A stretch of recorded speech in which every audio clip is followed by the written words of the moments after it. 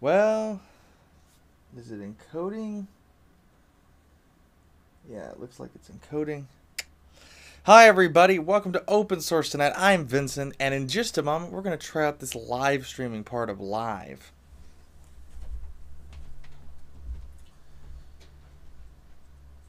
Okay.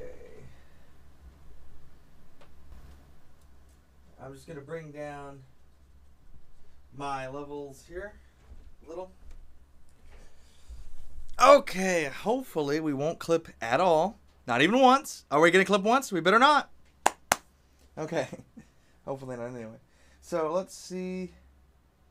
Are we connected? Well, I thought we... Okay. Maybe not.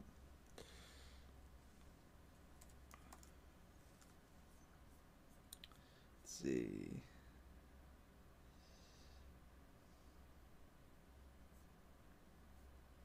Okay. Yeah, I think we're having some issues.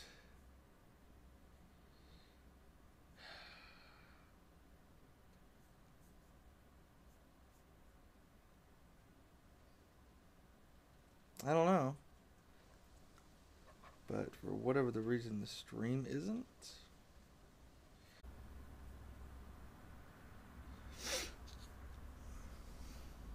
Okay. Folks, I'm sorry about the issues. The encoder's bitrate was way messed up, and it was trying to stream literally faster than my upload speed, like, to its stream. So I apologize about that, about the glitchiness. Hopefully that will be the last of it. YouTube seems to be happy now, so I think we've got it. But anyway, everybody, give me just a moment to get set up. We're going to be trying out KDE Plasma here, and fingers crossed that it's going to just work good. So, you know, we're about to find out, I guess. And yeah, I guess we'll go from there, okay? So folks, that's what we're gonna do. Why is the... Oh no, what's it doing? It, for some reason, the virtual machine doesn't want to load either. My apologies, folks. It's, seems like it's technical to do that. Let's see here. So I'm restarting the VM software. Now it's running. Okay. Good. That's good. So let's try this out. So everybody just bear with me for just a second. I'm getting it situated. But yeah, we've got KDE Plasma that we're going to be trying out. So if I actually switch to that, probably should look at you guys and everybody on the screen here. So if we do that, you can see right now, I might actually want to turn my levels up just a tad. Give me... Okay, hold on.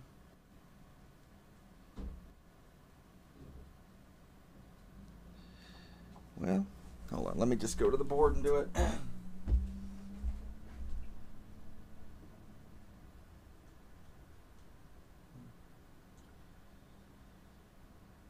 Okay.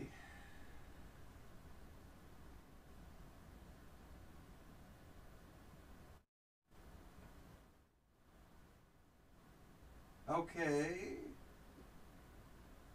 Okay. There we are. Okay, I think, yeah, that should sound hopefully good. We'll find out. Is it? Does it sound good? Yeah, okay, the waveforms look good. And I've got some compressing on. We may want to bring up our makeup gain just a tad.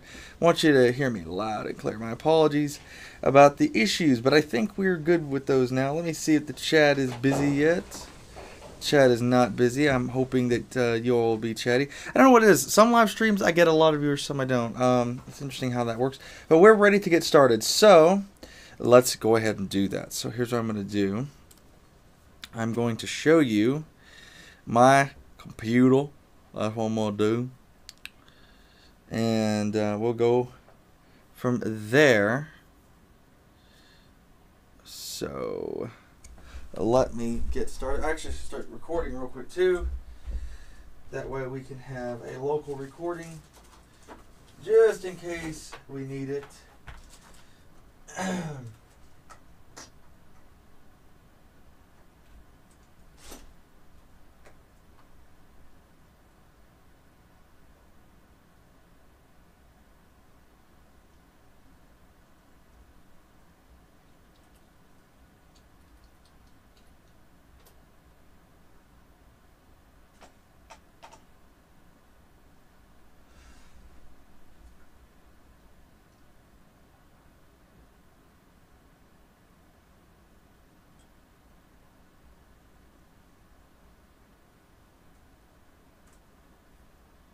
Okay, folks.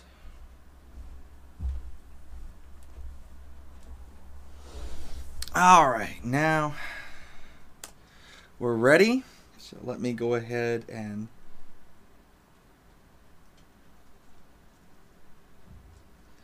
all right, so we are recording now too. So that's good. All right. So folks, what I'm here to talk about today, everybody that's watching the live stream and the potential recorded version I cut down, the bloopers out of, just so everybody knows, today I'm going to be talking about KDE Plasma and testing it out. The title, I'm sure, explains that, but let's get right on into that right now. So here we go.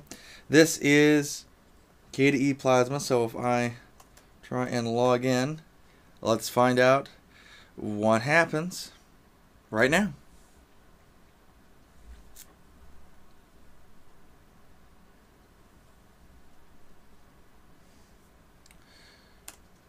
Alright, and as you can see, we're just waiting on it here. So, there we go. Now it looks like it is cooperating.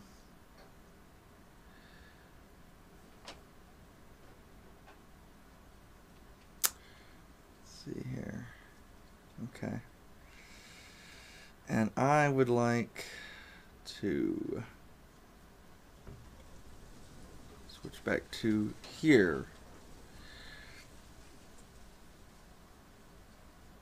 Okay, hold on just a second, folks. Let me just fix this real quick. Where is... Oh, I clicked the wrong key. I was about to say that didn't make a lot of sense. Alright, so right about... We could probably bring the size of this box down a tiny bit. And then let's just say I'm over here in the corner. Okay, now we are ready here. So this is KDE Plasma, and let's check it out.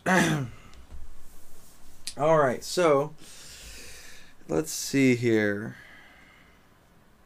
What is there that we can look at? So we've got system settings. Let's take a look in there. And let's see what we can find, right? Let's see what we can find. So we've got our system settings. And we can look at the different style.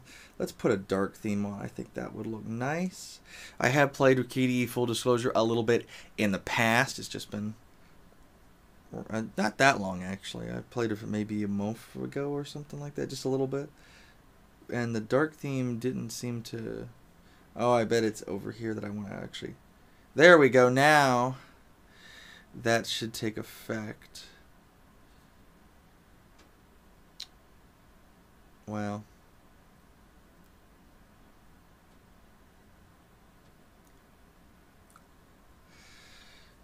and I think it's broke. Oh no, actually maybe it's not. Okay. So yeah, now I think it's cooperating. Yep, it's cooperating. So this is our dark theme. So if I open up, let's say, a file browser, yeah, doesn't that just look more snazzy? I like a dark theme. So let's look around Discover, that's their software. So let's look at that. This isn't a VM with limited graphics, so don't expect a good graphics performance on this. Just so everybody's aware, you shouldn't be judging it based on that, where it's in a VM, but still interesting to play with. Let's see. So this is applications that are already installed.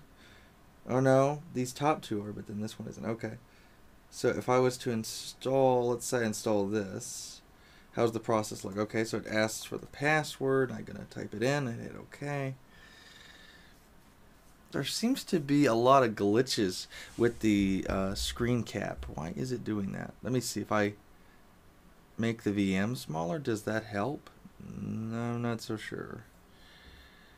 Anyway, I'm trying to install Cool Retro Term, and okay, I think that might have stabilized a little bit. Weird how full screen makes it have issues. I'm testing some stuff out here. When you watch live, you get all the bugs. But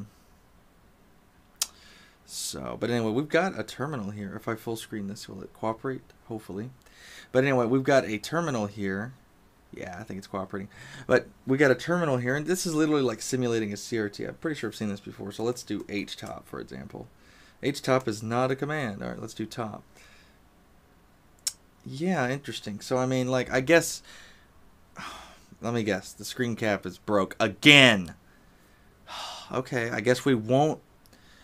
Sorry, folks. I'm trying not to be frustrated here, but it's getting kind of annoying that that I'm having to do it this way. So, hold on a second. Let me check this out here real quick. So, okay. I think that's stabilized. And hopefully this won't be much of a problem now. So, okay.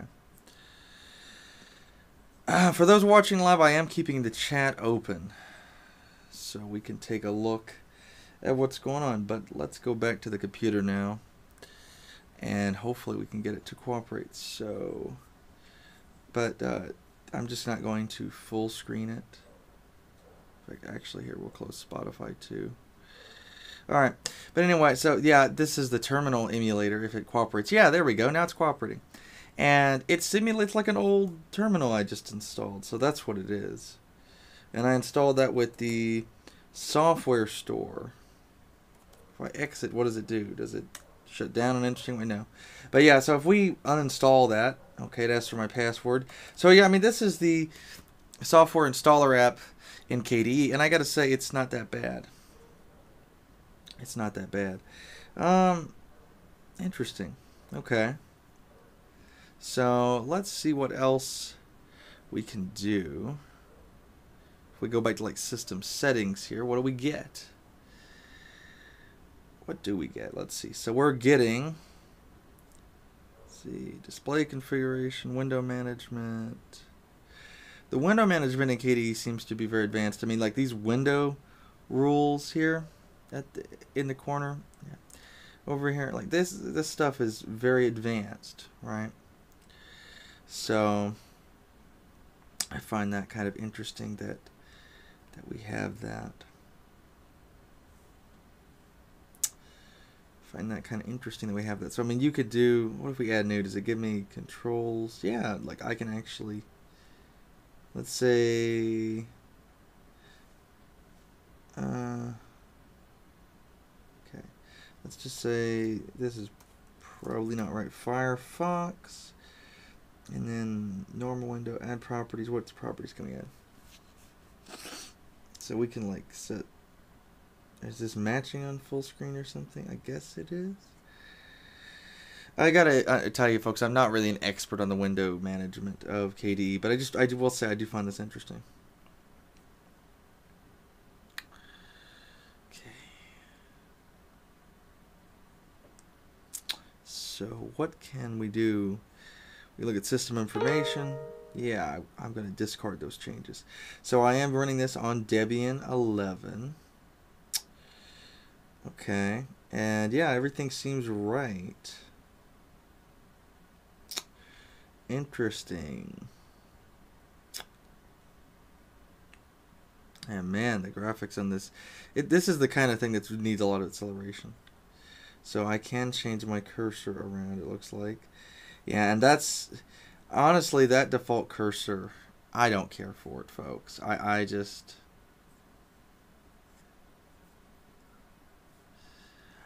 don't care for the default cursor in KDE, you know? I'm not saying there's anything in particular wrong with it. I just don't like it, you know? It's just one of these things that I just don't care for. So let's see what else we can do. So we looked at Discover. So, I mean, like, it seems like a pretty good desktop. What's Information Center? Is this part of KDE? Or I assume it is because I haven't seen this. Yeah, okay, that literally brings up what we already had. Okay, so that's good. Wonder, okay, so oh! Okay. This RAM usage screen is actually pretty nice. So that's interesting. That's interesting. I gotta say, like, I thought that the GNOME System Manager tool was pretty good. What is it? The System Monitor. I thought it was pretty good, but this is pretty impressive right here. Is this System Manager tool? It's pretty impressive, actually. Like I said, it's pretty impressive. Okay, so let's see what. So we can do about KDE. And what does that do? My screen share, by the way, is a little bit delayed here, or it's over the network. But KDE is a world-class community of software engineers, artists, writers, translators, and creators who are committed to free software development. KDE Plasma produces the Plasma desktop, hundreds of applications, and the main software libraries that support them. Interesting. So there you go. That gives you report bugs. You can join KDE. You can do all these things here. That gives you some information about it. So, I mean, it's interesting. Is this like, so there's a handbook option up here. What is the handbook? So this is like the KDE Help Center. And it seems like a quite nice application, actually. I do notice that my mouse cursor isn't always going back to the Await one that I set a few minutes ago. Graphics information, credits and license, Unix man pages.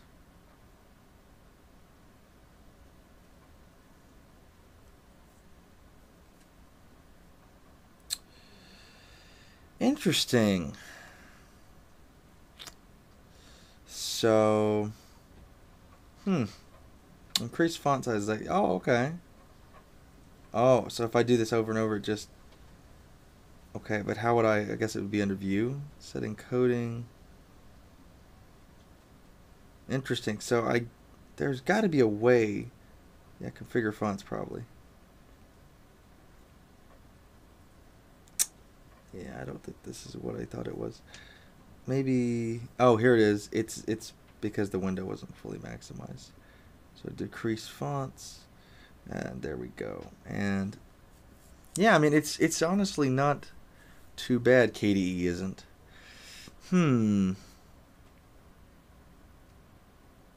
Interesting.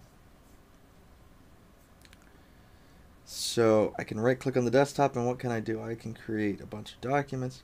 I can create a link to an application, to a folder, to a directory, to a URL. I wonder if you create an HTML file, does it have anything in there? Test.html.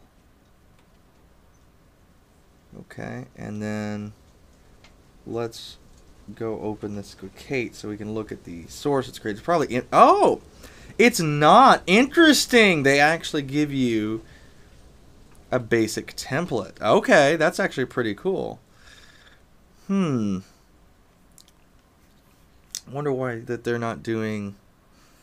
What is it, like the the doc.type here stuff, the HTML tag. I guess they don't fill in the language. You would think stuff like this they would fill in based on the user's language, but I suppose that they'd rather the user fill it out. But that's actually pretty cool that it... Uh-oh. I opened it looks like their web browser, but I haven't looked at this in a long time, their web browser, so... Huh, it seems it's pretty interesting. Let's say we go to Google. Google.com. Okay. I mean, it loads, but I feel kind of slow. Huh. Copyright 2016. Do they not make this anymore or something? Or did they just forget to change the copyright date on it? Interesting. Okay. And if you click on the icon, interesting. So you could do special Windows settings. Oh, okay. I see what this is. This is that Windows settings stuff we were talking about with KDE. You can actually click on that. I didn't know you could do that from within a window. Cool. That is pretty cool, I gotta say. Alright, let's get rid of this file because it's just annoying me sitting on the desktop a little bit. So, what else can we do? Let's see. We've got utilities. Let's look at some of the utilities. So we've got KCalc. Let's see what that looks like. Okay. So yeah, I mean, it seems like a decent enough application. Can I not resize it? I don't think I can. All right, so that's kind of annoying. Interesting. But yeah, I mean, it should work just for fun. Why not? 12 plus 12 should be 24. It is. Okay. And again, the screen share is a bit delayed, so next time I probably will run an HDMI cable from my Mac if we're going to do this setup on the couch again. K-Find. I want to look at that. Let's see. To me, that's a really important part of it. Oh, this is fancy. This is fancy. So I can search for star and, oh, there we go. So it gives me, include subfolders. Interesting. So what if we don't include subfolders, but we say show hidden files? What does that give me? Okay, that actually works. So let's say I wanted to look at my bash RC file. There it is. All right, that's actually pretty cool that we can do that. And properties, contents. Wow, this is actually pretty advanced. All right, I got to say that's an advanced way to find a file. Let me check the chat here. I thought I seen something come in. Hey Vincent, I'm using KDE on my desktop under Debian. Interesting. So, what do you think about that, Robbie? Do you like it? How long have you been testing it out? I'm curious about that. I did notice I watched one of your videos the other day and I did see KDE in the background. So I was thinking, okay. Interesting. So yeah, I take it. I'm guessing you probably like it. I know several people that use KDE. I think it seems to be like the really power user desktop. It's also very Windows-like, so I suppose that's at least in its default configuration, it feels very Windows-like to me. So I suppose that could be good for people that like that. Let's see here. So what else can we try out?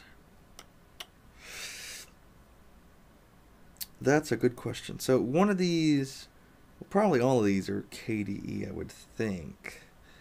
So here, let's open up GIMP because that's a GTK app, and I want to see how that the GTK app renders.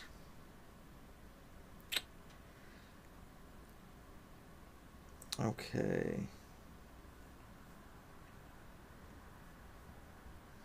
Seems to work pretty good. Okay. Can I theme it to be like... Okay.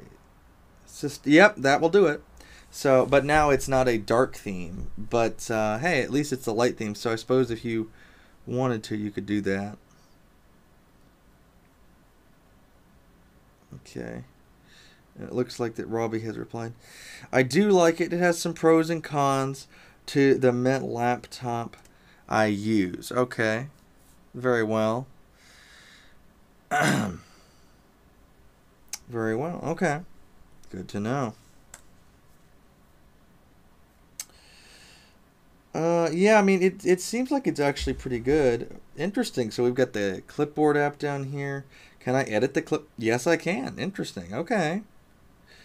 I gotta say, I mean, there's some interesting features here I could see myself using, like that clipboard stuff. I use the clipboard all the time, and I really like to have a lot of control over it and be able to just make it work good for me. So that might actually right there be a good reason for me to use it.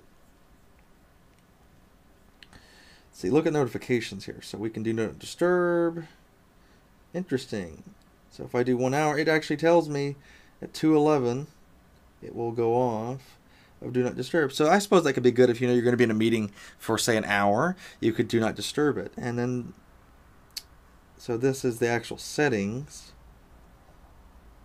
It seems pretty powerful. So I can come in here and it looks like configure a per application thing. Yeah, configure events. Interesting. Okay, I guess this is like a standard system thing in KDE. I gotta say that is interesting. We got KDE Connect, which I've heard a lot of good things about. Okay, let's see. For those who don't know, KDE Connect will allow you to talk to a smartphone.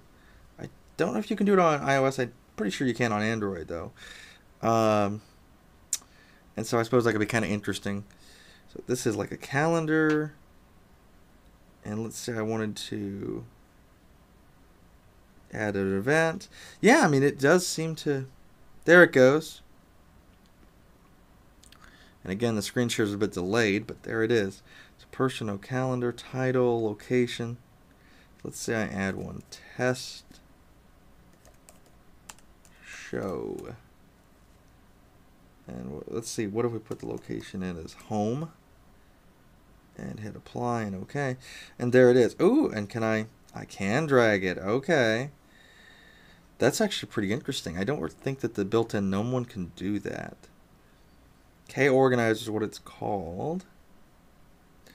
And its copyright date is 2019, so interesting. I don't know if Debian is shipping that or if that's just the way it is. Interesting. So Kmail, I've never used this. Let's look at that. What does Kmail look like?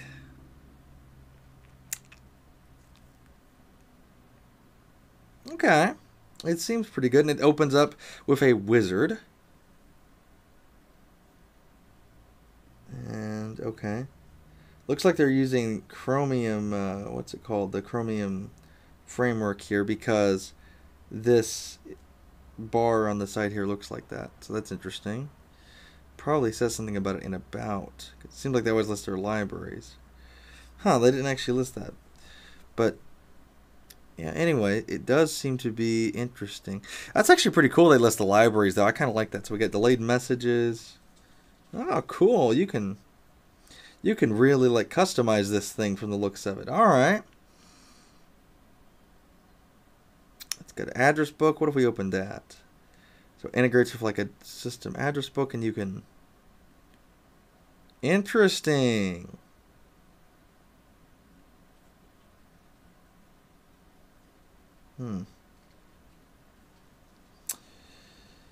Free/busy. I don't know. Interesting. Street. Okay. Very well.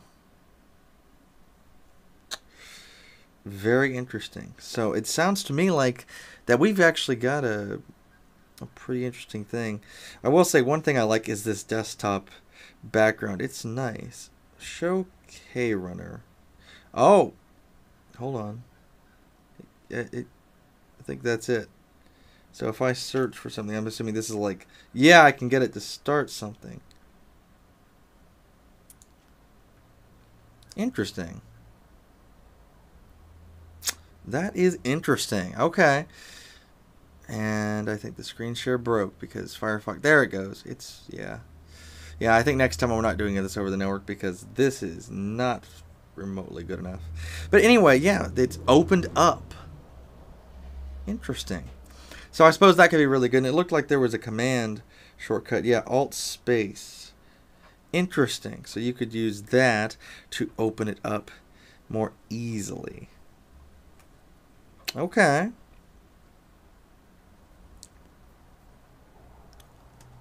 So, folks, I got to tell you, I'm not really sure what to check out on this. It seems interesting. Yeah, but I'm not sure. Okay, so Robbie is saying here, it shows the program bouncing like a basketball when it loads. And yeah, I did notice that. I don't really know if I like that, though, to be honest. I guess it's an interesting animation, and I mean, to a certain extent, stuff like that I think is up to subjective taste, right? You know, some people might like it, some people might not. I don't particularly care for it, but at the same time, it's not really a big deal that it's there. That being said, I mean, it is good, I think, to have some kind of an animation so the user knows, okay, I clicked on Firefox's icon, and you're actually working on opening it. Okay, that's good. So that's an important distinction. Okay, let me just check the streaming status here, make sure we're stable.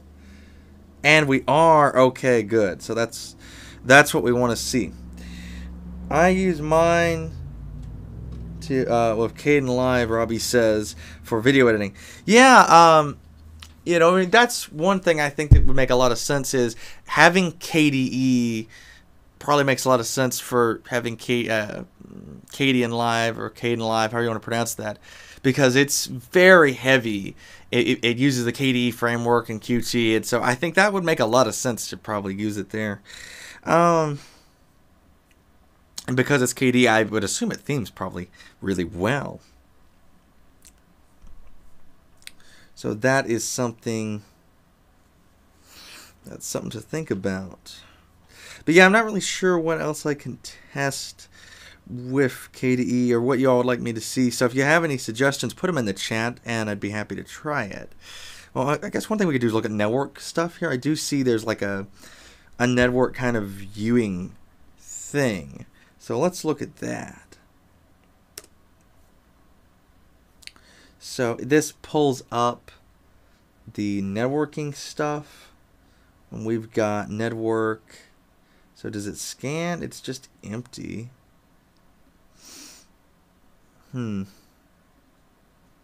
This is the actual open screen. So S&B, I've got some S&B shares. Does those load? Let's see. So this is in the KDE default file manager, from what I understand, Dolphin. And it's trying, loading folders. This may be because it's in a VM. I know that with some things, networking wise, VMs can be a little strange, so that might not really be a bug or anything. Interesting. Okay. What about add a network folder? I'm guessing this gives you, yeah, a wizard, right? Yep. Looks like it's a wizard, and again, of course, there's a delay. But yeah, the wizard, so that's interesting. We got WebDev in the wizard, FTP, Microsoft Windows Network Drive, Secure Shell. We tried the Windows one. So this would be like to manually connect to a system, and then you could create an icon for the desktop. Okay, as someone that has network shares that I occasionally get into, that could be interesting to play with. Has anybody in the chat actually played with network shares in Dolphin before? Maybe you, Robbie. Have you dealt with that? That would be interesting to see if you have. But yeah, I mean, it seems interesting to me. KDE does, but I don't know. Let's see. So Robbie says, I use an app for the HD home run, but it will not show up after I install it. HD home run GUI config. Okay. There have been a few programs that have done that. There's been a few programs that have done what exactly, though. I'm not clear on what you were referring to there. My apologies on that. We could look and see if the HD Home Run software, if I could install. I don't have an HD Home Run to connect to, but we could test it out anyway. So let's see here. HD Home Run.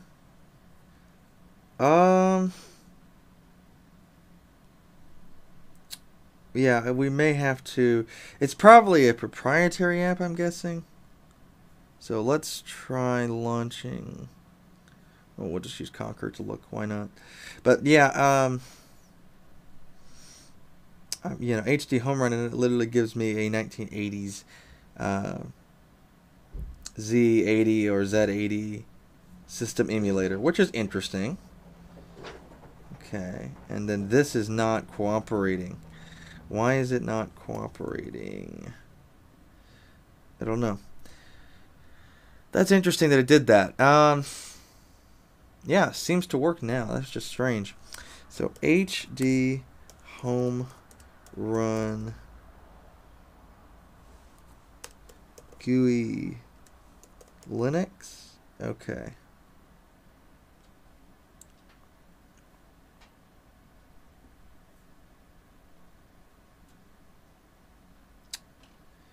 Well, let's see here. So, oh, it's actually open source. They do have source available. That's interesting. Yeah, but they looks like they do expect you to build it, I think. It looks like it. So yeah, this is the firmware. But yeah, it looks like they do expect you to build it. Interesting. So yeah, I mean, I'm not a huge fan of software that expects you to build it. I mean, I could do that. It can be installed from Synaptic Package Manager. Oh, okay. Well, let's do that then. Robbie to the rescue here.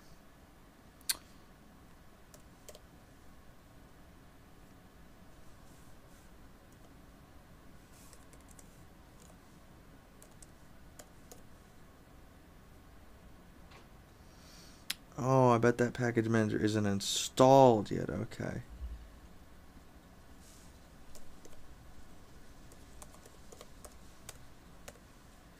Let's see, I think I might have spelled Synaptic wrong. Yeah, I did. There it is. So yeah, it's not installed. So if we install it real quick. And for those that don't know, watching at home, this program is pretty advanced as far as packagers go. A lot of people really like it in the Linux community. I never really have had like much interest in it, to be honest. It's all right. I've used it. But yeah, I usually just install everything straight from the command line with apt, because that's mostly what I'm running is Debian systems, and I just do, you know, sudo apt install Firefox or whatever, and you know, that's that. But let's open it up. Okay, it's going to ask for my password. Alright, and it looks like it's open. So, let's see here. Search HD Home Run. So we're going to search. There it is. Alright, good. So I should be able to mark for install. Yep. And then apply.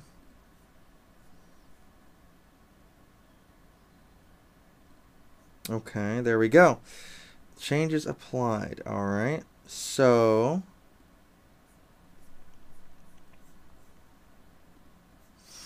let's try running it. HD. Run HD. Nope. Interesting. So why is it not? Maybe multimedia is where it would be, but you were saying it doesn't show up. So generally the way that most desktops work, and as far as I'm aware KDE works this way as well on Linux, is you put a .desktop file in /usr/applications think it's, yeah, slash usr/share/applications, what is it, I believe. And if you don't have that, then that's a thing.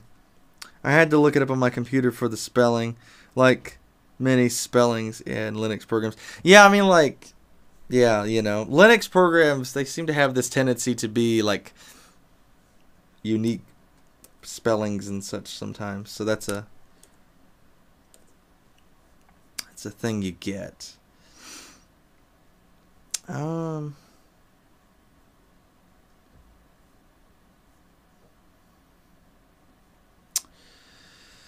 So I'm guessing I have to run this from a terminal. Let's try it. So I have to search K. Well, oh, it's K console. That's right. I know a little bit about the system. Well,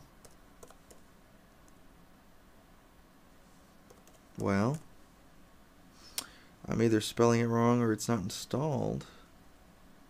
Probably utilities. I mean, surely they have the console installed, right? Okay, you know what? Maybe they don't.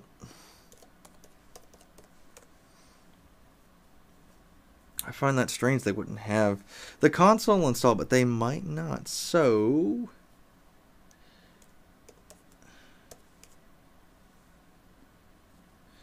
let's just go and try and find a terminal.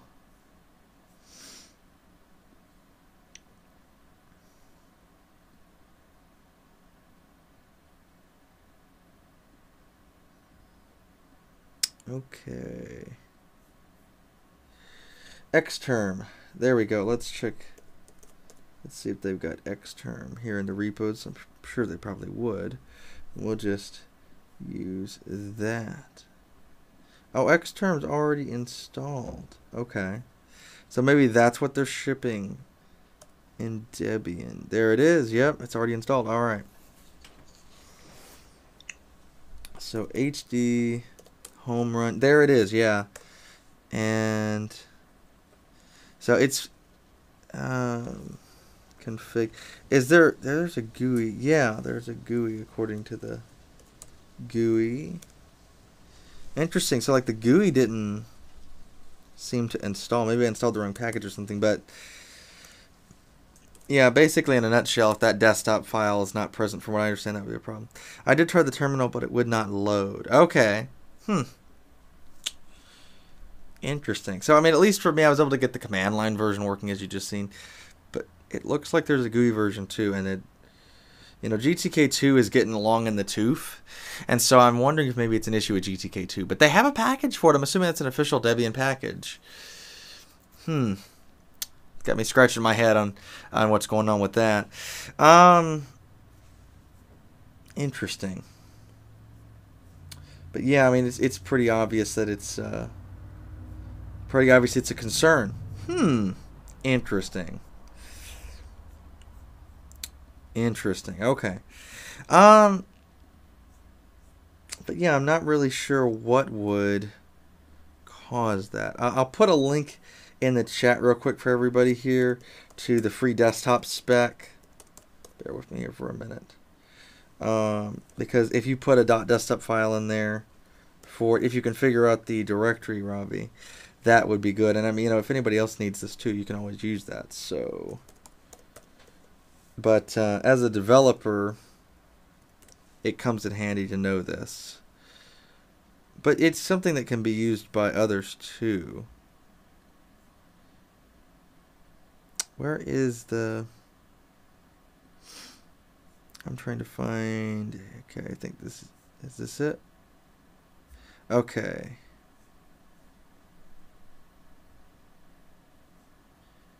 So, trying to find... okay, yeah, this is pretty technical. So I will actually put in a link, two links. I'll put in one to the Arch Wiki. Okay, I'll put one into the Arch Wiki. And then I will also...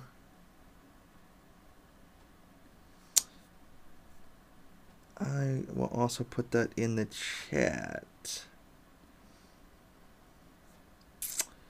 Oh, and do I have...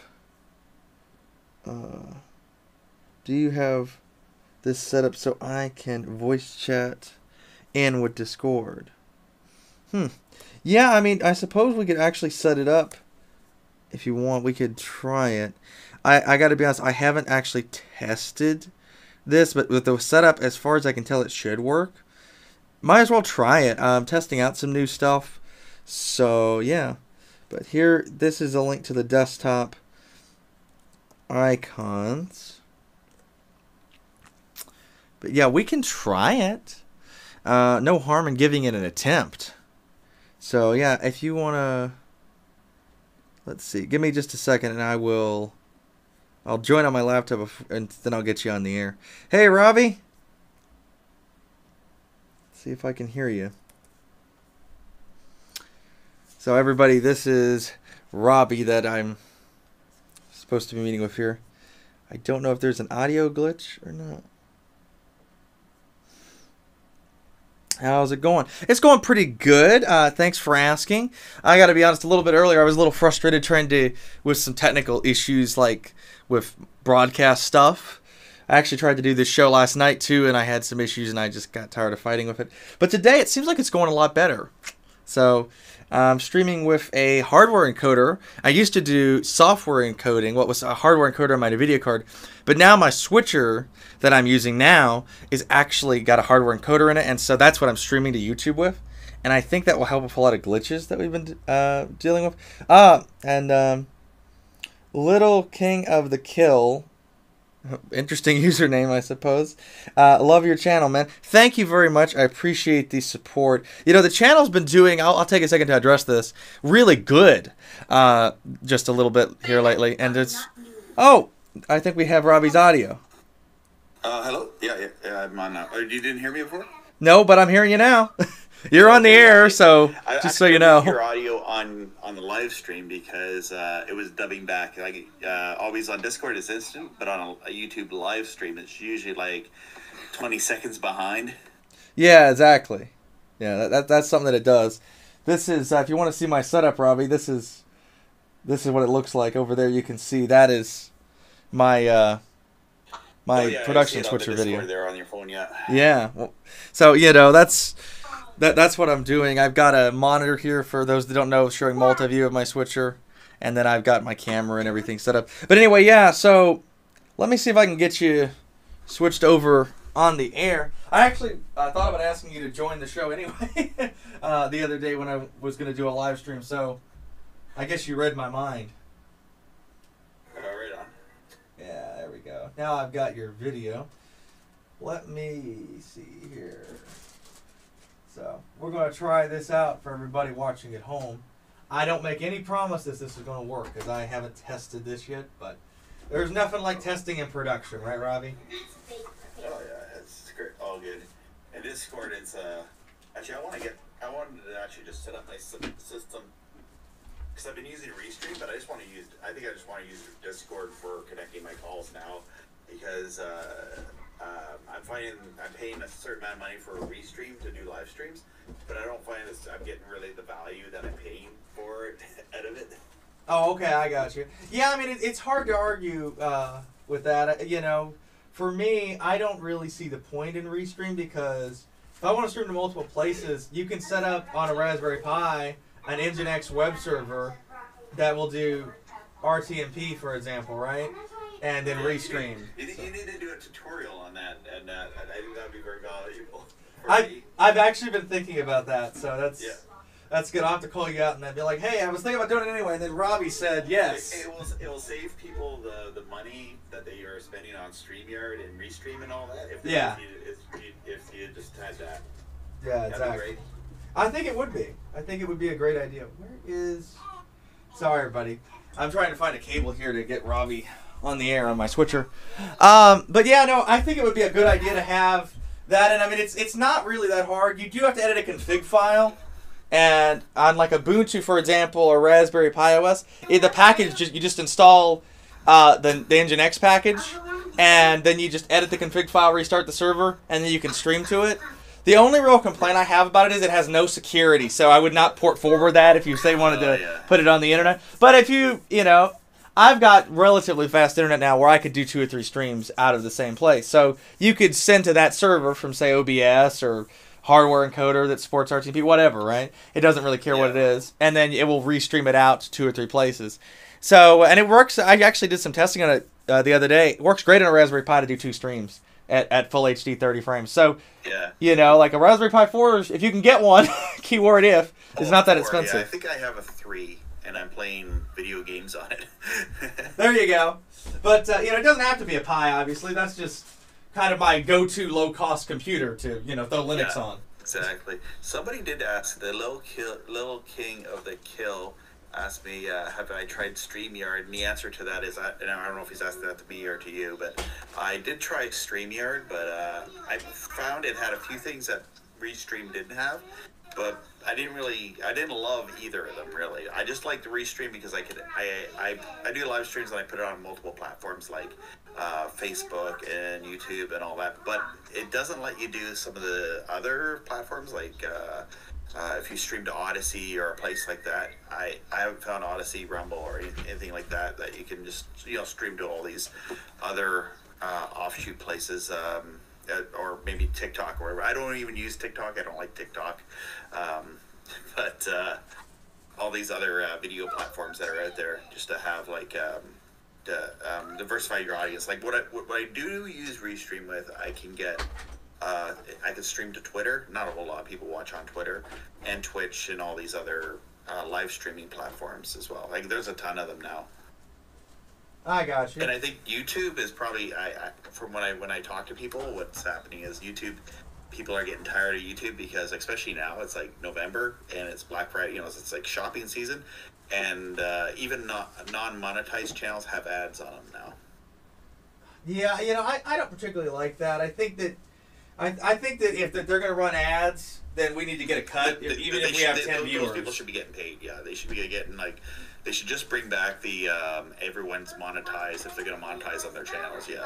Yeah, I think they should. And I mean, you know, part of the reason that I have been working on building my own streaming infrastructure, live.vincentmagger.com, by the way. The domain exists, it's set up, but I haven't got the stream set up on it. But eventually, I'm going to be streaming to YouTube and to my own system at the same time because I've got the technical know how to set that up. And it's like, hey, you don't want to watch the ads? I'll take your viewership, right? Without the ads, right? Or at least without ads I don't get paid for. I might throw in an ad there if I get a big enough audience. Hey, this live stream is sponsored by insert company here. You should, you know what, from watching your channel, you really should have monetization and more views, that's for sure. And and there's other Linux channels that are like really focused on Linux stuff that are really big channels, like. Oh yeah. And they have big audiences that are on other platforms too, like on Odyssey. Like Switch to Linux, he's on multiple platforms, and he has a pretty big audience even on like on Odyssey and other places like that. Yeah, yeah. I actually set up an Odyssey thing, but I didn't particularly care for. I don't know. The platform just seemed to have. When I first got on, it was early, so it might be better now. But there was technical issues that I found, and. You know, there was just Odyssey a lot of like I don't know. It's like YouTube was I don't know, back in 2006 or whatever. I mean, it's coming along. It's the Wild West. It's hard. Like they're not $1 billion company behind it, so yeah. I mean, Rumble. What annoys me about Rumble is Rumble doesn't have like notifications like how YouTube does. If someone comments on a video, you get a notification right away. Yeah. I don't see that in Rumble. Odyssey has that, but I don't think I have the engagement on Odyssey like how I do on YouTube or on Facebook or some of these large platforms. Yeah. I mean, you know, the engagement is an important factor, yeah, well, I think. And most people most people will be on the big tech sites. It's just the way it is right now. I mean, and those people could be just because the reason why they're doing that is they're viewing on a phone or on a smart TV, which is a large part of audiences. Oh yeah, definitely. Yeah, I mean that's an obvious issue. Is that you know, obviously there's definitely people doing that. Let's see here. So I think I've got it set up where I can get you. Yeah, little king on the kill. Yeah, they are. Yeah, they announced that quite a while ago that they were going to start monetizing on non-monetized channels.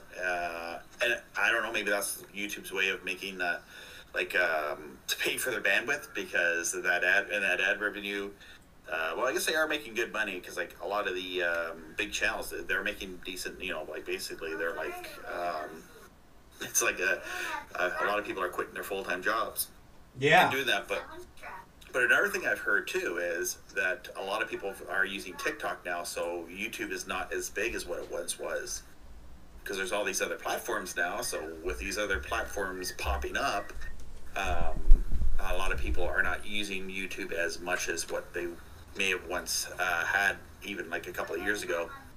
Yeah, I mean, I think YouTube has definitely probably lost some viewership and stuff like that. And then again, for the more technical people, they can set up their own stuff relatively easy. So it doesn't help that, to them that, somebody like me could build something. Now, I will say this, the bandwidth costs can get pretty high pretty quick, which is one of the reasons that, full disclosure, I will be running ads if I can get any advertisers.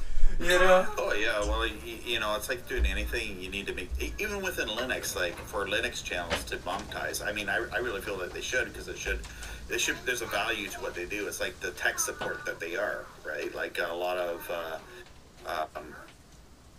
there should be a way of monetizing, even like for this. I don't know, because I think a big part of what Linux needs is the tech support in the community. There's going to be people that will volunteer to do it, but it's also and I do typically volunteer a lot of time to help people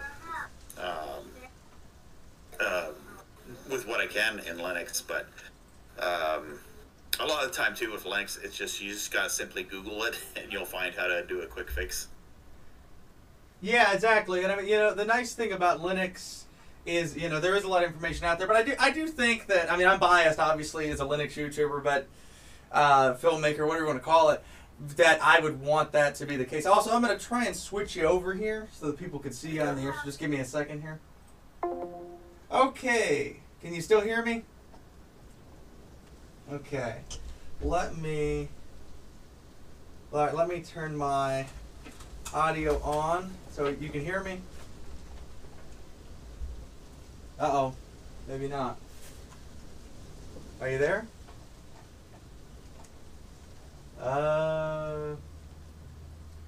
Well, okay, folks, just a moment while let's see. I don't know if I should keep talking there. Now I can hear you. So okay, you can hear me now. Okay, yeah. All right, yeah. Let me untangle my headphone cable. Just a second. But yeah, so I can get back to where I need to be. Unfortunately, I can't get you a return video feed. I was going to try and do that, but I can't find the cable for it. And I'm like, well, let's not have people not being able to see. So let me switch over to you. So everybody, this is the legend. Well, maybe not the legendary, but this is Robbie. He might be legendary. Are you legendary? Your audio cut there. Copied. Send an invite. Link to a friend. Oh wait, I want to edit that link because it's going to expire in 7 days. I just make them whatever. Forever. All right, so I don't know if you can hear me. I lost your audio. I am just. I'm still on Discord. Yeah, I'm still on Discord here with my webcam. I just want to post this over in the YouTube link here. If you want to join the Discord, here's the Discord link. This server is for the Linux Guru Meditation. It's just a group of us from my channel. I guess a lot of my friends that are enthusiastic about Linux. You can check that out there. Yeah, it's just one of my. It's about I think there's a lot of Linux servers, but what I like about this one, it's a smaller one, so it's not like so overwhelmingly large. But there's a few people in here where we can connect and talk about Linux. So, can I still have your audio there, Vincent? Or are you maybe Vincent's? Yeah, now I got unless my Vincent's sound gone back. off somewhere. I've got my here. I've got the sound back. Can you hear me? Yeah, so we were talking about Restream and how to the features of Restream and StreamYard. What I do like about Restream and StreamYard is there's a few things like for production things like I think you could do, and I think I know how to do that all in OBS now. But it'd be nice to be able to. Yeah, he's fixing his audio there. Yeah, can you hear me? And Robbie, can you hear me? But and that's another thing is I like using OBS. I'd rather just be running everything in OBS and not. Okay, I'm confused. Like if you want to run a green screen, for example, you can do stuff like that. Can you hear me? I guess you can with StreamYard and OBS too. There's the yeah, we're looking at the Linux Guru meditation group. If I guess anyone else wants to call in here, you can webcam in over here on Discord. Are you there? Discord is awesome. I love Discord. It's like it's where the social media should go to, where we have like Can you hear me? kind of like it feels like what the internet used to be like when it was a lot more free and fun. There's people over here in Discord. Oh, yeah, there's yeah. Let's see. I saw you post a message, but I don't see it here on Discord, unless that was somewhere else. Ma'am, would you like to the house? Mom! Sorry, Sapper, would you like to come to my house? I want to show you something. Buy another truck. Look, I have... Fine, I'll buy you a car, and then you have to come to my house. Drop a link. Someone's asking for a link here. Lil King of the Kill is asking for a link for... Getting the red truck, but...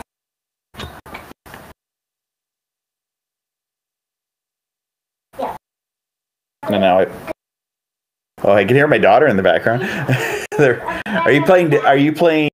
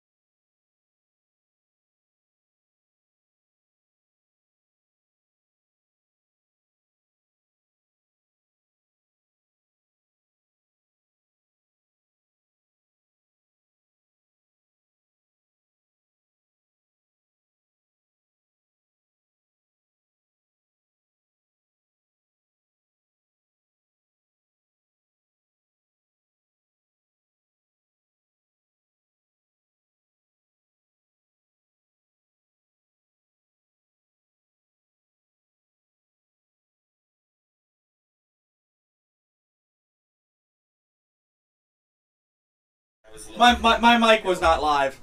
Now you can hear. Okay, yeah. Sorry. This is the fun part about being live, everybody. You make about 100 mistakes and you can't edit them out. So now you ought to be able to hear us again because I was feeding Robbie through the same mic.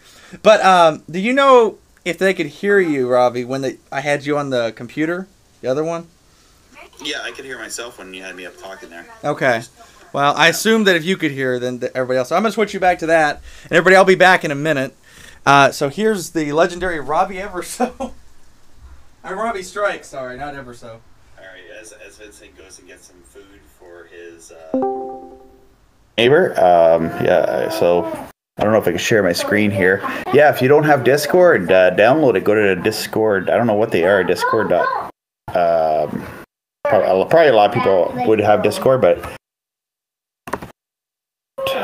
discord.gg.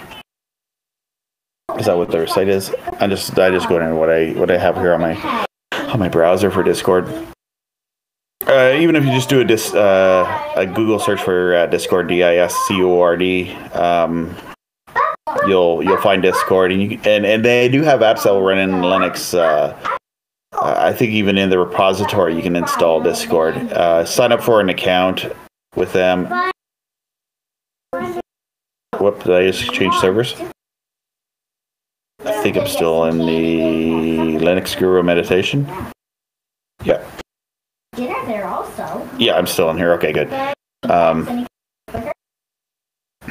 Yeah, so definitely I'd recommend getting Discord. I know a lot of people use Telegram, and I have Telegram as well, but not as many people. I don't know. I know more people on Discord myself, so yeah. Then I have the floor, and he gave me the floor, and I really need to go to the washroom break. So.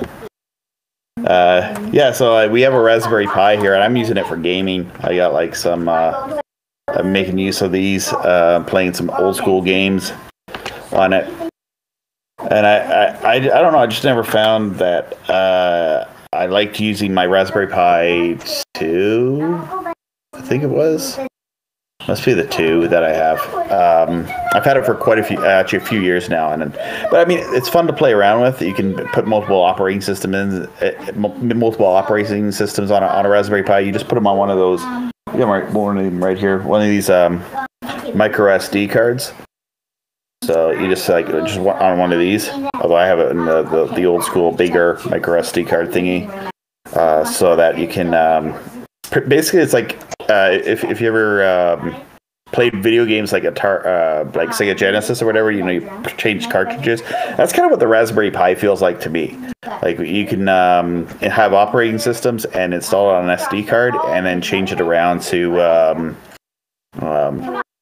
whatever OS you want. Because you can use Ubuntu Mate on it, or you can use K-Word. I'm going to use the K-Word because I got in trouble with YouTube a while back for talking about legit stuff with the K-Word.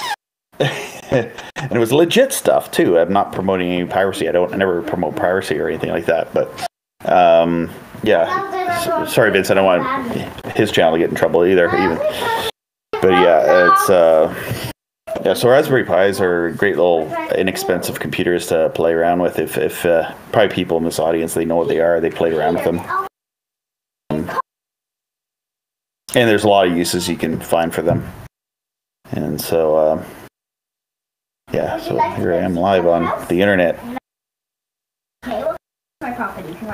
Yeah, I'm also on Facebook if you want to find me up there. I'm or over on my YouTube channel. You can find me over at robbiestrike.org .org.com, robbiestrike.com.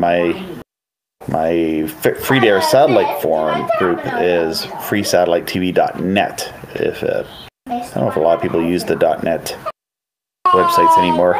You can hear my kids talking in the background playing Roblox. I don't know if I say it right. Hey, how's it going there? Lil King on the kill.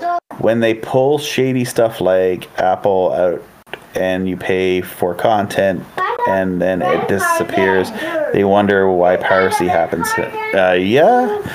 I don't use Apple products. I've been using open source Linux stuff for years.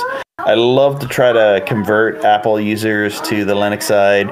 It seems to be a hard thing though too. Like they just take it, like they get the financial abusement, and they just keep taking it like an abused girlfriend. Like goes back to an abusive boyfriend for more. Like why? Leave them.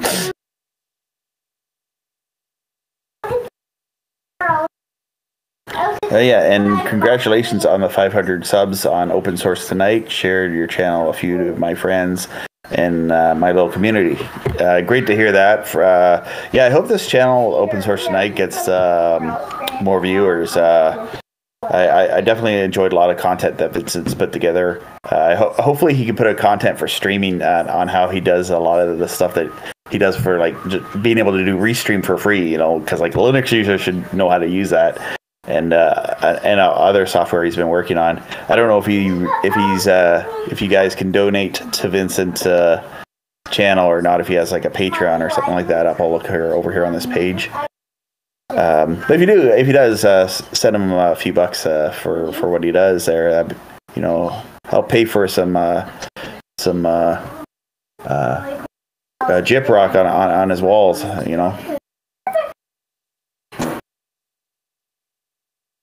Maybe just going to it's going slow on my computer here. I see my mug up there on his page.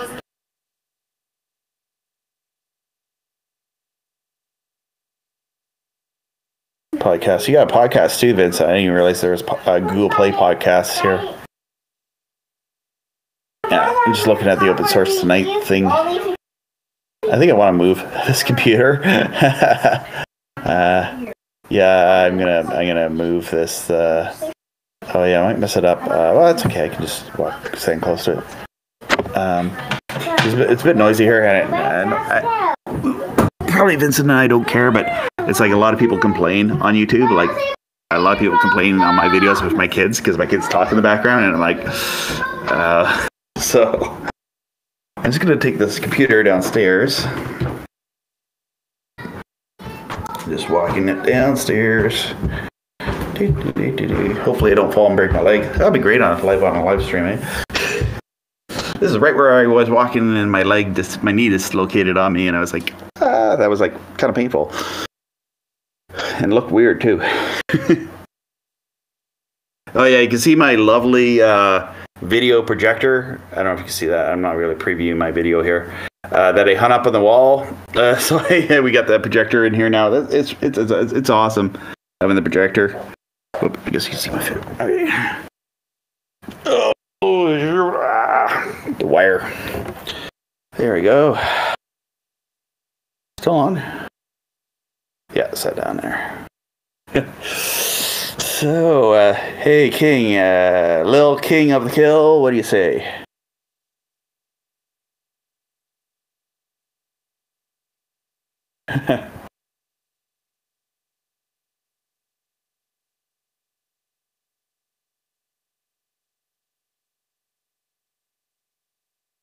Oh yeah, are you on the Discord server?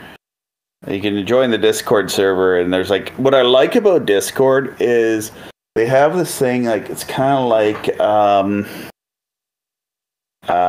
yeah, I don't know. I used chat rooms back in the day, and everyone has like their ICQ and all that, and I used Yahoo Chat until I started converting over to Linux, and then I guess I can do this. Yeah, I was doing Yahoo Chat until I converted over to Linux, and then with Linux, Yahoo Chat didn't work in Linux, but I guess you can use, what was the thing that we used? Pigeon. You could use Pigeon, but it didn't do the voice chat thing, and that's what I really like about Discord these days is because it basically has that voice chat. You can get like, I don't know how many people can be on a video chat with Discord, but quite a lot, and it's free, so it's better than Zoom in my opinion. And yeah, we do meetings on Discord all the time.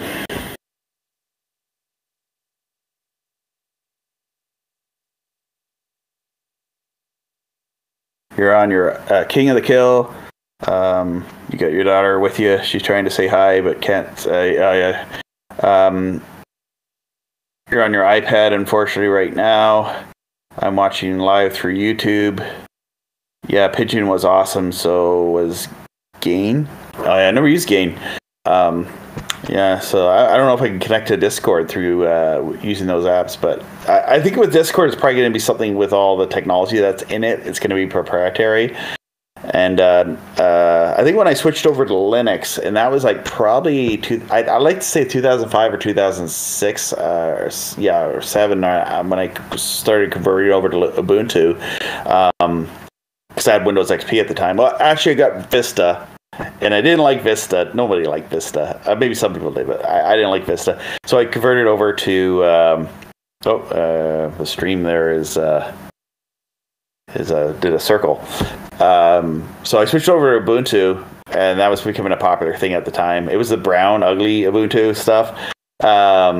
I didn't mind it. I actually thought that was kind of cool. It was different. It was, it was always customizable. You could change it to whatever you would want it. And then I switched. I used Ubuntu for quite right up till about 2009, and that's when they changed over to Unity, and then a lot of people didn't like Unity. I was probably one of the people that didn't like Unity. I didn't like using it, so I ended up switching over to Linux Mint, which is Ubuntu based. It just had more of a kind of like a Windows feel to using it, and I didn't care about really the computer stuff. I just wanted to have something that I could switch over, or something I could easily use, just basically get on the internet. At that time, that's what I was doing a lot. I wasn't even doing videos in the early 2010s, I guess. I didn't really start work, like I did videos before, but then I kind of like had a break from it, I guess. I was just doing other jobs. And then, and at that time, it was like doing video editing in Linux would have really sucked at the time, too, because like the editors were terrible.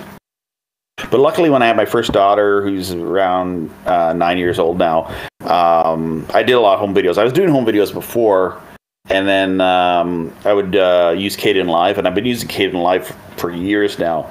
And I could like edit our home videos on that, and I did put that on the internet. I just had them as MKV MP4 files so that I can watch them on a media box, which now we use a smart TV. But back like 10 years ago, I was pretty much using like media boxes all the time because they didn't have smart TVs. The good old days of Ubuntu, yeah. I still like Ubuntu, and I think with Ubuntu, all I need to do is install the KDE, is what this video is about. Try KDE Plasma. If you don't like Unity, try it with the KDE Plasma, because I think that would bring a lot of people back to Ubuntu, or use the KDE. I don't know if they even have Kubuntu anymore. I think it probably still is a thing.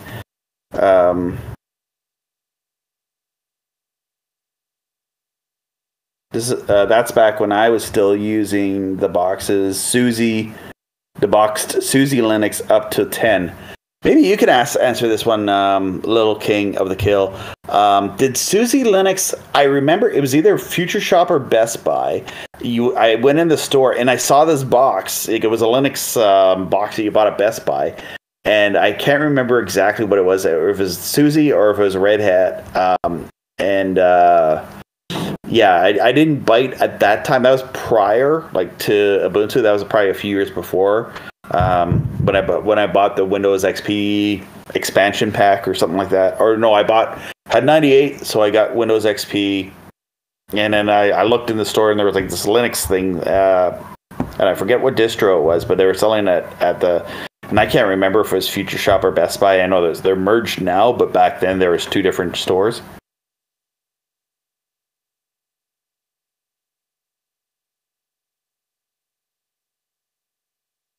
I like that comment there, Little King on the Kill. OMG, video editing in Linux is now my option. Opinion is better than Mac, which is really amazing to someone say. I use it all the time. I'm a KDE Live user. I'm very into my KDE Live for editing videos.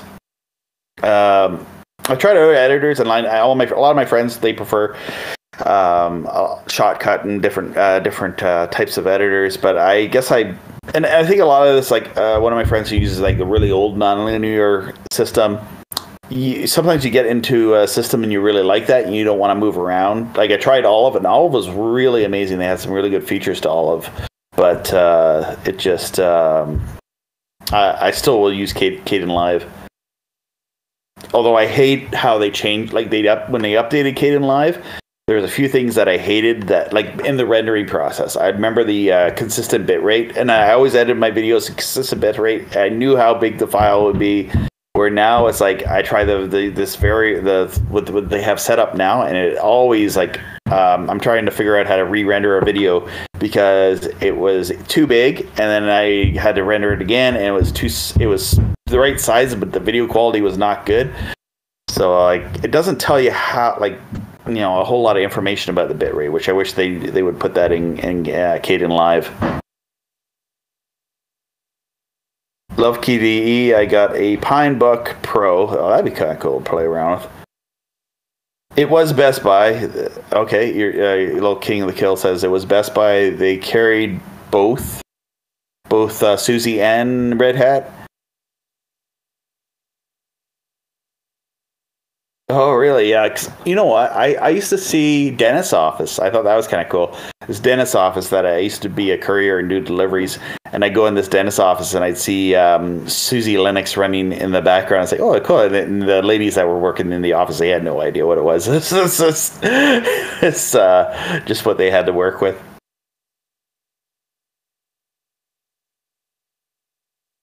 They also carried Mandrake too. Yeah, Mandrake. Okay, cool.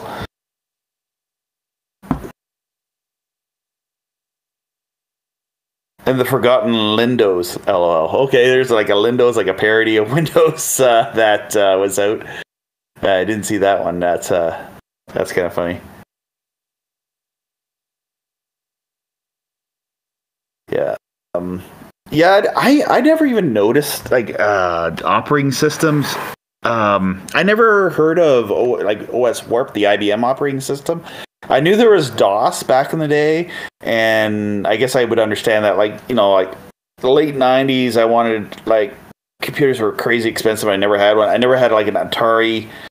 I guess the one I wanted back in the early 90s was an Atari ST, and I guess I'm kind of glad I didn't get one. I should have got an Amiga, is what I should have gotten now, but and they all had their different operating systems. The funny thing is, some of those computers now, if you have an Atari ST or an Amiga, they're like, if you go on eBay, the prices on them are more expensive than a new computer, which is kind of silly, but I guess they're collectible hardware now. And then, so yeah, I had that, and we had, or no, at that time I had a Commodore 64. And then when we got, like, our 486 had Windows 3.1 on it. And Windows 3.1 was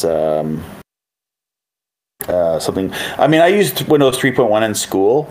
I'm how old am I? 44. So we had like Windows 3.1 in high school.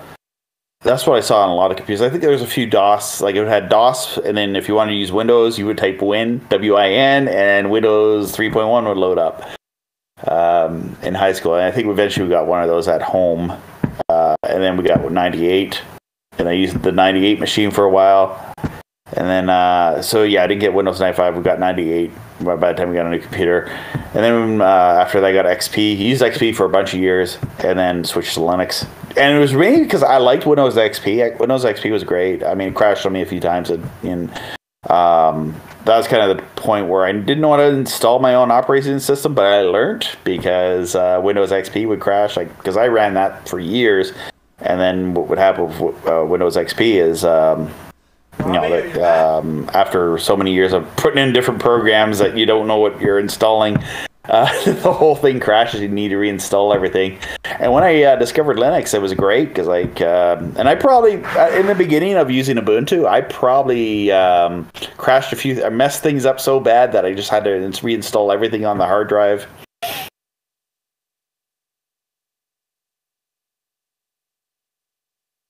And wish I had a video to go to, Vincent. You back yet? Yeah, I shared this over on Facebook today. Just checking out my notifications here.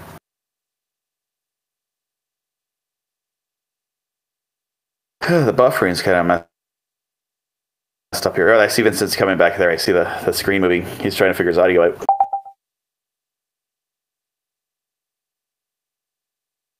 I hear you now, Vincent. Okay, I don't know. I was using a USB interface, and it was saying it was working, but I guess it wasn't. Anyway, now the audience should be able to hear you and me. Yay! Computers, everyone! Oh, you cut out there, Vincent. Oh wait, no. Maybe it's my internet. Okay. I see your webcam and on Discord, and I hear you. Good. I hear you through Discord. I don't know through the YouTube feed here. Yeah.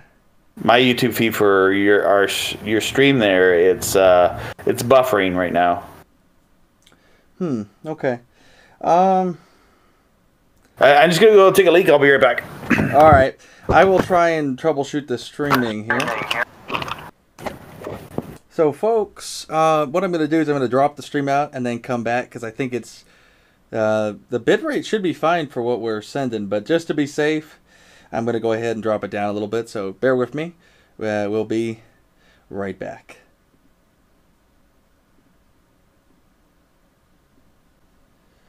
Okay.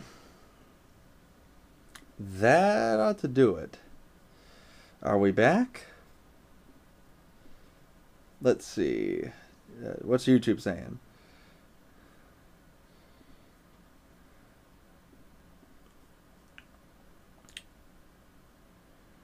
Yeah, am I going to do more live programming? Yeah, I'd like to. I'm thinking about doing one live show every week. Probably Fridays is going to be the... You're here loud and clear. All right, that's good. I'm glad to see that it might be cooperating now.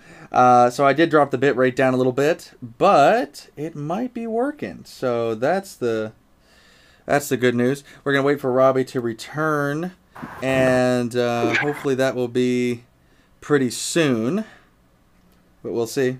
And of course Robbie's back. I just muted your audio on the air, and then as soon as I did that, you came back. That's perfect timing. Well, I hope you didn't hear me in the background. I just heard a little bit of the room. I didn't hear you. I guess it canceled it. Yeah, so let me see here. I'm going to just quickly put us both up on the screen. So for those at home that are wondering how I'm doing this, I have got a Blackmagic Design video switcher, and it's pretty powerful. And here we go, me and Robbie on the same. Oh, we're on the same screen. Yeah, there we go. Yeah, there we go. Go back to that. I hear the Discord, but then the YouTube's like delayed by 20 seconds. Yeah, I would mute the YouTube. You're getting all the audio. Yeah, I muted the YouTube. Yeah, that's a good idea. But no, yeah, the YouTube's going to be a bit delayed. I restarted the stream because apparently it was cutting out for people on the actual. Okay. Yeah, it was. You know what? Yeah, I'm still on the same link because I haven't changed it. If you restart it, the encoder within about 20 seconds, it won't cut out. So that's why I was able to do that. I'm like, okay, I'm just going to drop the bitrate. Because like the speed test was saying I could do 6 megs, but I've dropped this down to about 4. And it seems to stabilize. So I don't know what's going on. Maybe my ISP. They don't like 6 megs. I don't know. I always do my church stream. I like 6 megs up. And they're always saying, no, that's too much. But it's like 6 meg video is like for 720p decent quality video is what I'd want. Yeah, I mean, like 720p at like 5 or 6 megs, I think looks pretty good. H.264, but I feel like it would be nice to be a little higher end. If you're gonna go, especially 1080. So YouTube, that's another thing about them. It's like their bit rates that's something that made me want to build my own stuff, is the fact that I can control those bit rates. Which it's a constant equation of, well, yes, you want to control the bit rates, but you also want to make sure that you don't go a little too far, because the bit rates, you're talking about a increase in bandwidth every single time that you're increasing the videos on the site and everything, and then also just the actual individual bit rate being increased, on a per video. So, it's like trying to find a happy medium between where it can be. VP9, which is an open source codec that Google developed, I wish it had better support. It does in a lot of stuff, but that codec, it's like the open source H.265, and on that, the bit rate is really good. I've been doing some experimenting with MPEG-Dash and VP9, and you can get the bit rate down pretty low and still have a really good 1080p image. So, what I'm thinking I may do with my website where I'm going to be streaming is just say, look, Chrome supports VP9, Firefox supports VP9, use one of those. Sorry. If you want open source, use Firefox. If you're cool with proprietary, you can use Chrome. The only real catch is that on iOS, there literally is no way to play it. So that's the problem. And on macOS, you can't use Safari to play it. But again, Google Chrome's like 80-something% of the browser market. Is it really that bad to lose that little percentage? I don't necessarily think it's too bad. What do you think about that? Well, I mean, I got Chrome on my computer, but I got other browsers too that I'll use. And for when you run multiple accounts too, you want to put some accounts maybe on one browser and other accounts on other browsers. Also for security, also just if you're using multiple services with different accounts too. Yeah, that makes a lot of sense. You do want to be able to do that. I know I do that, where it's like, you know, I'll do certain accounts like that, or I'll do like certain accounts in a incognito in Firefox, and then one in like a regular. I guess it's not incognito in Firefox. It's what private browser. Can you tell I used Chrome for a really long time, people? I'm using all the terminology. But yeah, no, that's something I will do.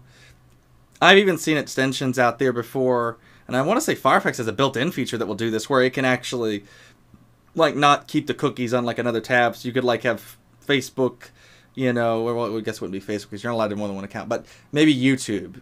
If you like have like the old, you know, like the old YouTube channels, you had to make like a separate, like complete Google account and everything for back in the day. If you had two of those, I was on YouTube so long ago. They used to have a YouTube, but this is like in 2006, 7. They had the YouTube Director account, which is kind of like their. It was before monetization, but it was like if you want to have videos over like, because YouTube used to have this thing where all the videos could be longer than 10 minutes. I don't know if you remember that far back. I do. I was using it back then. Goodness, that's been a while, ain't it? Yeah, and then you used to have to, like, people would put videos and they'd be like part 1 of 2, part 3, you know, and you'd have to go find the parts of these, and you put it together as a playlist, but you couldn't upload like more than a 10-minute long video. And thank goodness they don't do that anymore. But there was this feature they had a long time ago, and it didn't last very long, whereas the YouTube Director account. And if you're a YouTube Director, you could have videos for, like, basically how it is now. Except the video quality then was not as good as it is now. Like, video quality is a lot better now. And another thing about bitrate and running it on your own website. Like, I used to have my own website and server, or rented a server, and I remember if you got a video that got like a ton of got lots of downloads, it actually you got extra charges to your bandwidth because you want to serve that over a CDN because that's you're not going to get overcharges on a CDN, but you will. Yeah, that was years ago. That was like I won't even bother doing that. I just use whatever free services are available now. Yeah, I don't really pay to have. I mean, for people that might want to put up a website, yeah, for sure. Yeah, and you know the thing about it is like so I'm using DigitalOcean Spaces, and their costs are pretty low. So you know, but that's why I'm willing to do it maybe for a little while for basically nothing. But the goal is to get advertisers, you know, to where that I will be able to recoup my costs. But that being said, you know, if it was to get really expensive, full disclosure, folks, the website may just put up a message saying we're done. We've used enough bandwidth for the month. Y'all come back next month to watch some more stuff or something, you know. But I haven't seen sites do that in a long time. Yeah, but YouTube, well, I would. But YouTube though, you know, I remember, you know, it's funny. People talk about how bad the quality on YouTube is now. I'm showing my age here. And I was on YouTube in the early years too. As a little baby, I wasn't even supposed to have a YouTube account, but I did anyway. It wasn't this one, so YouTube be nice. Let's not get rid of the account. That account I don't even really use anymore. But anyway, I remember the videos. You know, they were like 144p, I think, if memory serves, or was it 240? I think 240 was like the high quality version that they brought out like a year later. Oh yeah. If you go to my channel and you look at like some of the early stuff I uploaded, it's like really awful video quality.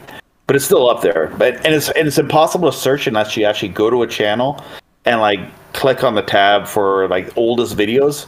Because I had videos uploaded in 2006 that are still there, and the quality is like I re-uploaded them because once they started doing better video quality, there's like a re-upload a version of that video up there somewhere. Yeah, I mean, you know, that's probably a good idea to do. The video quality is absurd with like early YouTube. I at one point I had this in my Twitter bio, whatever you call it, profile, whatever, and it's a joke now, but at the time I actually said this. 360p is all you need because I had slow internet and I was watching, even when they had high resolution, I usually just watch 360. I'm like, this is good enough, you know? And now I can't believe I ever was satisfied with 360p. That is, you know, to be fair, I wasn't watching programming videos and stuff back then like I do sometimes now, and that I think that's really the biggest use case for anything above 720 on YouTube. Like us talking right now, I don't think most people would care if this is 720. But on the other hand, if it were doing code, I think people would be like, oh, I can't read that code, you know, or showing like fine details like in a GUI. Yeah, well, what I find with YouTube is too, they were going to the 4K and like really pushing 4K videos. If you shot in 4K and uploaded all your videos in 4K, now YouTube is pushing their shorts. So they want the friggin' portrait. I don't have a portrait of a cell phone with me, but here we have the portrait here of like Han Solo, and it's his portrait, right? And it's like all the videos have gone down in quality now because everything's shot in portrait mode. Yeah, you know, portrait mode is, in my mind, just... I never have cared for it. Vertical video, as the professionals often call it. I hate it. It's... you know, at the end of the day, people say, well, you might as well get used to it because it ain't going away. Yeah, I'm aware. It probably won't go away anytime soon. I won't click on a video if it's shot in portrait mode, unless it's really, like, something I really want to see. But I mean, it's awful. People like shoot their TV and they share a news story that they saw on TV and they shoot it on portrait mode with their phone, and they're like, and they re-upload that to the internet. That's like the viral video that we got. Somebody couldn't capture that video off of the news. Yeah, I mean, come on, really. It's how hard is it to turn your phone 90 degrees? You know, I'm not even much of a cell phone person. As you all probably can tell, I'm a lot more of a video guy. So that, you know, the professional world, you normally do 16:9. Or at least one of the widescreen formats, like 2:1 and such. And you know, this is being shot on a cinema camera, so I'm not really the YouTube. It's like I'm gonna shoot everything on my smartphone. But if you are gonna be one of those people, I went to school with a girl that actually she makes YouTube videos about music, and she actually makes videos on her cell phone. But credit where it's due, she turns her phone 90 degrees. Thank you. You know, so I can actually stand to watch her videos. You know. Anyway, but regardless of that. I doubt anybody's really interested in her channel, but she talks about the Beatles. I don't even have the link handy. But regardless of that, like she's on a phone. Yeah, I guess she still probably shoots on an iPhone. Years ago when I talked to her, she's like, "Yeah, I shoot everything on my cell phone." And I'm like, "Yeah, of course you do." Right? You know, I mean, a cell phone, I think for most people is good enough, right? But it is good enough now. Like you got to compare the technology now too. Like I shoot a lot of my home videos on a cell phone, and that's like it still is more superior than the quality I used to get on a like $2,000 Super VHS Panasonic camcorder. Oh yeah, like and that thing was huge, right? But the thing is, the little cell phone is better quality than that. Now my Canon camcorder is going to look a lot nicer. Even my small little 1080p Canon camcorder, it will still look nicer than a cell phone video. But I've got moved up to the 4K camera now, and it's just I like to shoot a lot of my like even the home video stuff with the 4K video, because like when I work with it later in a few years when hard drives are cheaper and stuff like that, I'll still be using the Canon 4K camcorder. And it's just what kind of necessary for YouTube, because if you want to check that box off for 4K so that more people will watch on a smart TV. Yeah, you know, my plan is to eventually do 4K. This camera shoots 6K, so that's what you need to do, Rob. You need to upgrade. You know, it's time. 4K is last week's format. It's 6K. Oh gosh, yeah, I know. Actually, I do have problems with the 4K footage on the hard drive, but I think I put a hard drive in and it lags, and it's a hard disk drive. So it's not an SSD; it's like an actual hard disk. But my other hard drive, it was only a 2 terabyte. I think it had a read faster write speed. I just bought a cheap hard drive and put it in, hoping that it would work. And it did work at first, but now that it's over half full of video, it's starting to. When I'm running videos on KDE Live, just the preview mode is kind of laggy, but it could be my preview settings too. I could lower that, but the thing with KDE Live, it's a little tricky to figure out how to get the preview settings just to work in the mode that I would want it to do, just to play the video on the fly real quick. And I don't care about the quality. I just want to have it in the preview mode so it looks decent enough so when I do my edits, it doesn't lag. It just plays the video the way it would. When it renders it in the final product, that's where I want it to look nice. Yeah. You know, I mean, the thing about KDE Live is the graphics acceleration on it is what acceleration? I mean, technically they've got it in the settings. When I try to turn it on, it crashes. It's, you know... Every time I talk about KDE Live, I complain about this, and I don't want to make everybody think I hate KDE Live. I don't. I just really like it when I hit play and the video looks perfect during playback. Especially, I mean, I've had to do that on HD, but it's a lot better still. So, like, you know, the reality of it is that could be part of it. Another thing, too, though, is, I mean, you know, 4K files are a lot bigger. It depends on what codec it's into. I know, for example, that 4K ProRes, I find edits much smoother than 4K H.265, for example, or H.264. So if you had to pick a codec, this camera that I'm shooting on right now shoots and ProRes all the way up to ProRes 422HQ, which is huge data rates, which is you really have to put it on an SSD because then you will drop frames because it's just I don't think there's a spinning drive that can go that fast. Maybe there is, but you're going to probably spend a lot of money on it. But you know, you also can shoot RAW on this thing, and the RAW files are even a little bit bigger than the ProRes. So for me, you know, 4K, I'm shooting in 4K pretty much everything, but I don't upload in 4K. And the reason I'm doing that is because one day my plan is to remaster the videos in 4K UHD slash HDR, because this will also do high dynamic range. But right now, YouTube's support of it is complicated, and from what I've heard, not very good. And my test converting to SDR, which is what most people are looking at still. So, like, as far as I'm concerned, like in 10 years, I want to have the 4K files to go back to, but they're huge, especially if you know, are shooting ProRes or RAW. So, you know, I think 4K, I think for most people, though, to this day is really overkill. It is. It's not.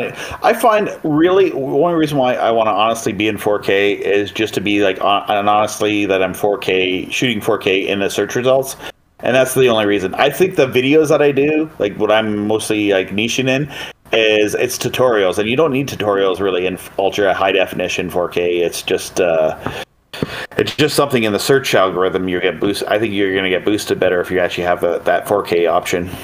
Yeah, and I mean that, you know, that might be the case. You know, it wouldn't surprise me. Like YouTube, I want to say a lot of people thought that they boosted HD videos back in the day, right? If you know, posted in HD when people weren't doing that. So that's probably true it's happening. The other thing too, though, is I think tutorials could be good in 4K because, and I'll tell you why, if you're showing a lot of fine detail on the screen, I think that could start to make a lot more sense, right? You know, for computer tutorials, that would be nice. Yeah, but like gardening, how to, you know, garden, stuff like that, no, I think something like that. Yeah. You know, and I mean, realistically, I think for most use cases, 4K is just honestly more of a hassle than it's worth. I mean, you know, a lot of movies are still projected in 2K, which is actually not that much bigger than broadcast HD. It's slightly bigger. It sounds like it would be half of 4K, but it's not really. That's just the way that it's naming convention is. I personally don't care myself. Like, it's more just like for the viewers, and like even I have a video projector here, and I'm pretty sure this thing, it advertises that it does 1080p, but I think it actually does like it's a cheap Yanko projector, and I'm pretty sure it does like a 720p. But my family, we don't really care. We just want, you know, have a fun feel for the movie night and sit down here and watch video on a projector. So it doesn't have to be like, if I were to buy another projector, I might buy a better quality one, but right now, I mean, this one does what I need it to do. And I know there's some people, they have to have an 8K projector and have to have the best things in the world, but I'm like, this one is like cost next to nothing, so it's worthwhile for. And that same thing is like with cell phones. So what I'm doing right now is I'm trying to render out my home videos with my kids, and I actually want to make a smaller file, but it looks decent, 720p render of it, because most of the time, for a lot of the time, they watch it either on this projector here or they're going to watch it on a tablet. So you don't need 4K on a tablet, even though it's shot in 4K. So I just want like a nice rendered 720p file that will be nice and small that I can store on the SD card of the tablet, so we have our home videos backed up on a portable device. Yeah, and I mean, you can use things like FFmpeg to do that. That's what I'm doing. I've got an archive script that will, well, I don't convert to 720, but I've got an archive script that will do a bunch of stuff to the videos for archive.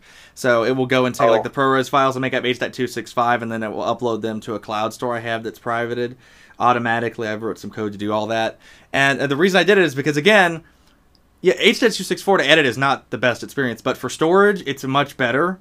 And I mean, you know, especially, you know, I want to keep the 4K because, again, I want to be able to go back and master in 4K in the future. And with that, you know, you do like a 10 meg per second H.265 on a 4K ProRes. To me, it looks lossless. I mean, technically, I'm sure it isn't, but at the end of the day, if I can't tell, and it seems like I've noticed I'm usually the pickiest person in the audience. Like I post videos all the time where I think that I was a little soft, you know, on focus. Someone's going to complain about that. No one ever notices. Now watch, somebody's going to go back and find that video I'm talking about. There's a couple of them, be like, oh, the focus is off. Yeah, like 2 years later. Yeah, sure, it was really a big deal, wasn't it? But like, you know, I think most people, if the audio sounds good, you can probably be just fine. Technology, like there already is technology now too, where you can upscale old video content and make it 4K. Like take old even 480p video and upscale it, and there's software that will, you know, fix that up for you. So I mean, who knows what the future would have, right? Where you could take old footage and make it look like shot on film, right? Well, shot on a very high resolution. You know, I mean, I will say this: there is the AI tools out there now, but I find that they're not really completely ready for prime time. I haven't tested all of them. I've just played with a few of them. I've seen. There's nothing in Linux for that. I know. All that would be on the proprietary side right now, but yeah, I want to say one of the proprietary ones I think has a Linux desktop app. Come to think of it, but regardless of that, the issue that I really have with it is that none of them do it perfectly, and a lot of them they want to upscale to the.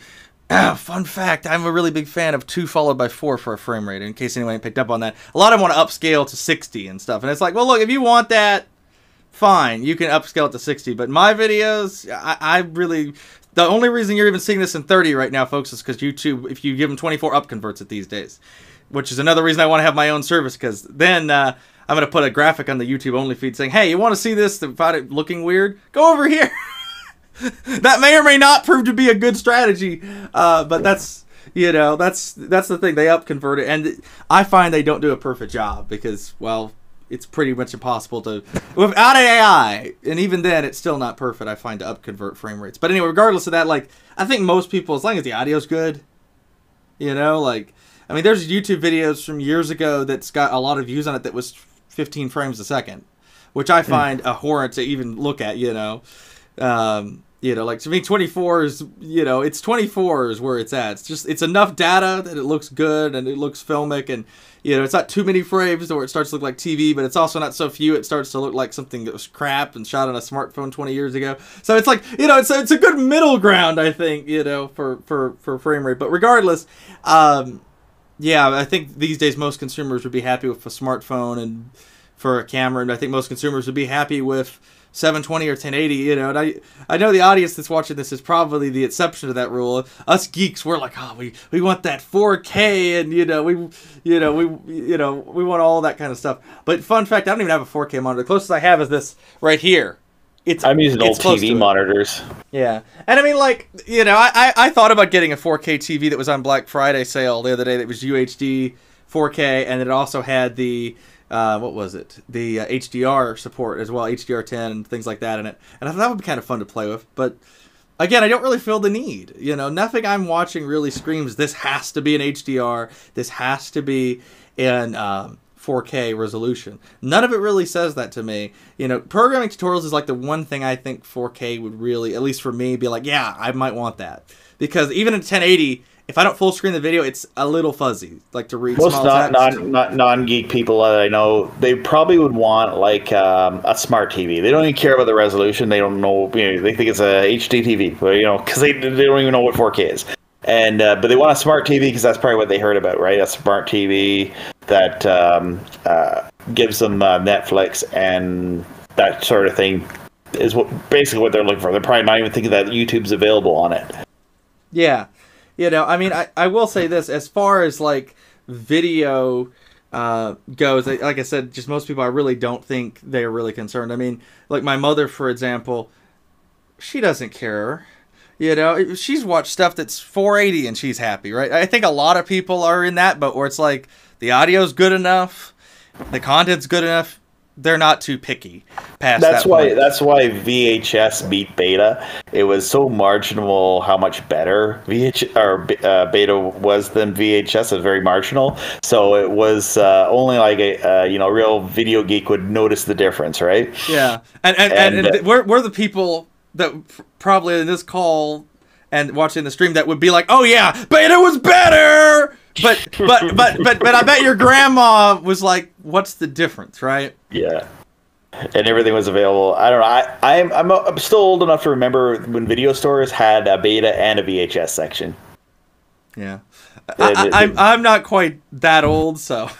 Yeah, but anyway, that was the format, and then it became DVD, and now like I don't know, there's stuff that's streaming now looks better than DVD. So, and then you don't really see any storable media anymore.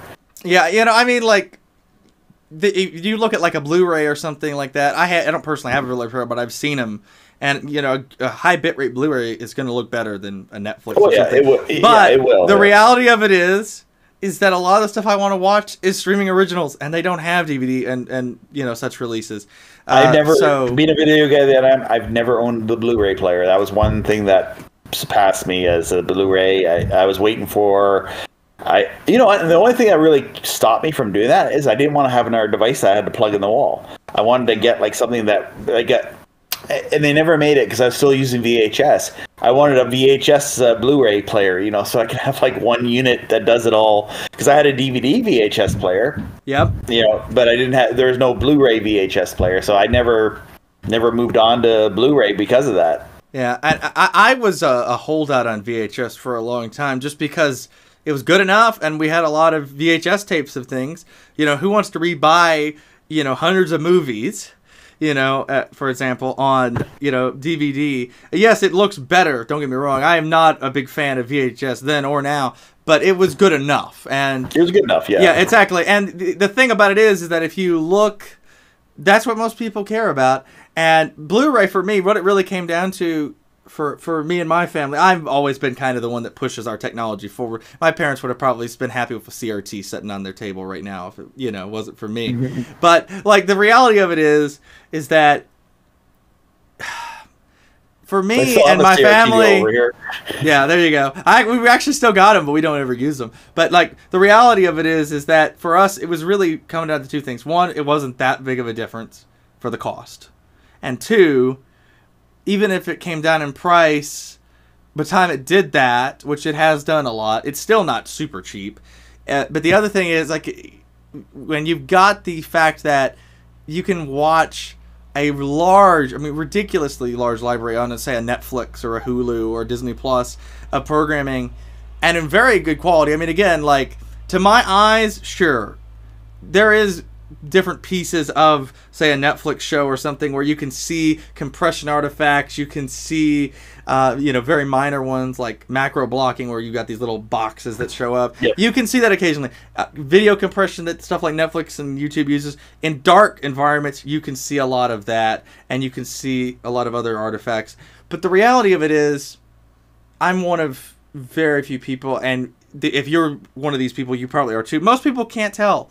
They aren't looking for that kind of stuff. And for years, I didn't notice it either. When I started to notice it is when I really got into video, when I was growing up as a kid. And then I started to notice these artifacts more and more as you were kind of analyzing it, you know, pixel peeping, as we might call it today, you know, and being like, oh, well, why does this video look slightly worse than that video? You know, or why is it if you upload it to YouTube, does it look worse than if it's local, etc.? And, you know, there's a lot of factors that come in that. But most people just, I really don't think they care. Also, we got a question in the chat a few minutes ago. Sorry, I'm just now getting to it. Michael said, quick question, what is a good video editing program for Linux or Mac OS that is best for super simple video editing? Nothing fancy, just super simple, basic video editing. Personally, I would say on Linux, KDE Live's probably good enough for that task. I'd say Robbie would agree, considering he uses it. KDE Live or OpenShot. OpenShot's pretty basic and simple to use, I think. Actually, OpenShot might even be better because the UI, unless it's changed, is pretty simple, isn't it? Yeah, it's pretty simple and straightforward for OpenShot. I haven't looked at OpenShot. I heard that there was like a bunch of professional features that you can unlock in OpenShot, but I don't really play around with it too much because I'm most of the time I'm using KDE Live. So, but yeah, I should probably download it again and just give it a try. I probably do have it on my computer. I just never use it. And that's the nice thing about Linux. It's free software, right? So it's easy. What you can simply do is try, just download OpenShot, download. And something we both reviewed when we first came out was Olive. When Olive first came out, I don't know if there's been happening with Olive. Not that I'm aware of, but yeah I'm not 100% sure about that. But yeah. Olive was another one that I liked, but my preference would be with KDE Live, and every editor is going to have their preference. When you talk to editors, a lot of them have their preference of what they like working with, and what works well in their workflow. Yeah, exactly. And I mean, that's the thing. I think editing software, it's a pretty personal choice. I mean, for me, I really like DaVinci Resolve. And that's where I'm at these days. It's funny because a while back I got a mean comment on you saying, use DaVinci Resolve! What was funny, I was already using DaVinci Resolve when they sent that. So, to be fair, I hadn't really talked about it publicly yet, so it's not like they knew unless they were spying on me, which I guess they weren't. Because if they had been, they I assume wouldn't have typed that. Unless they wanted to throw me off their trail. I'm not a conspiracy theorist, I'm just trying to be funny, folks. But in all seriousness... I think...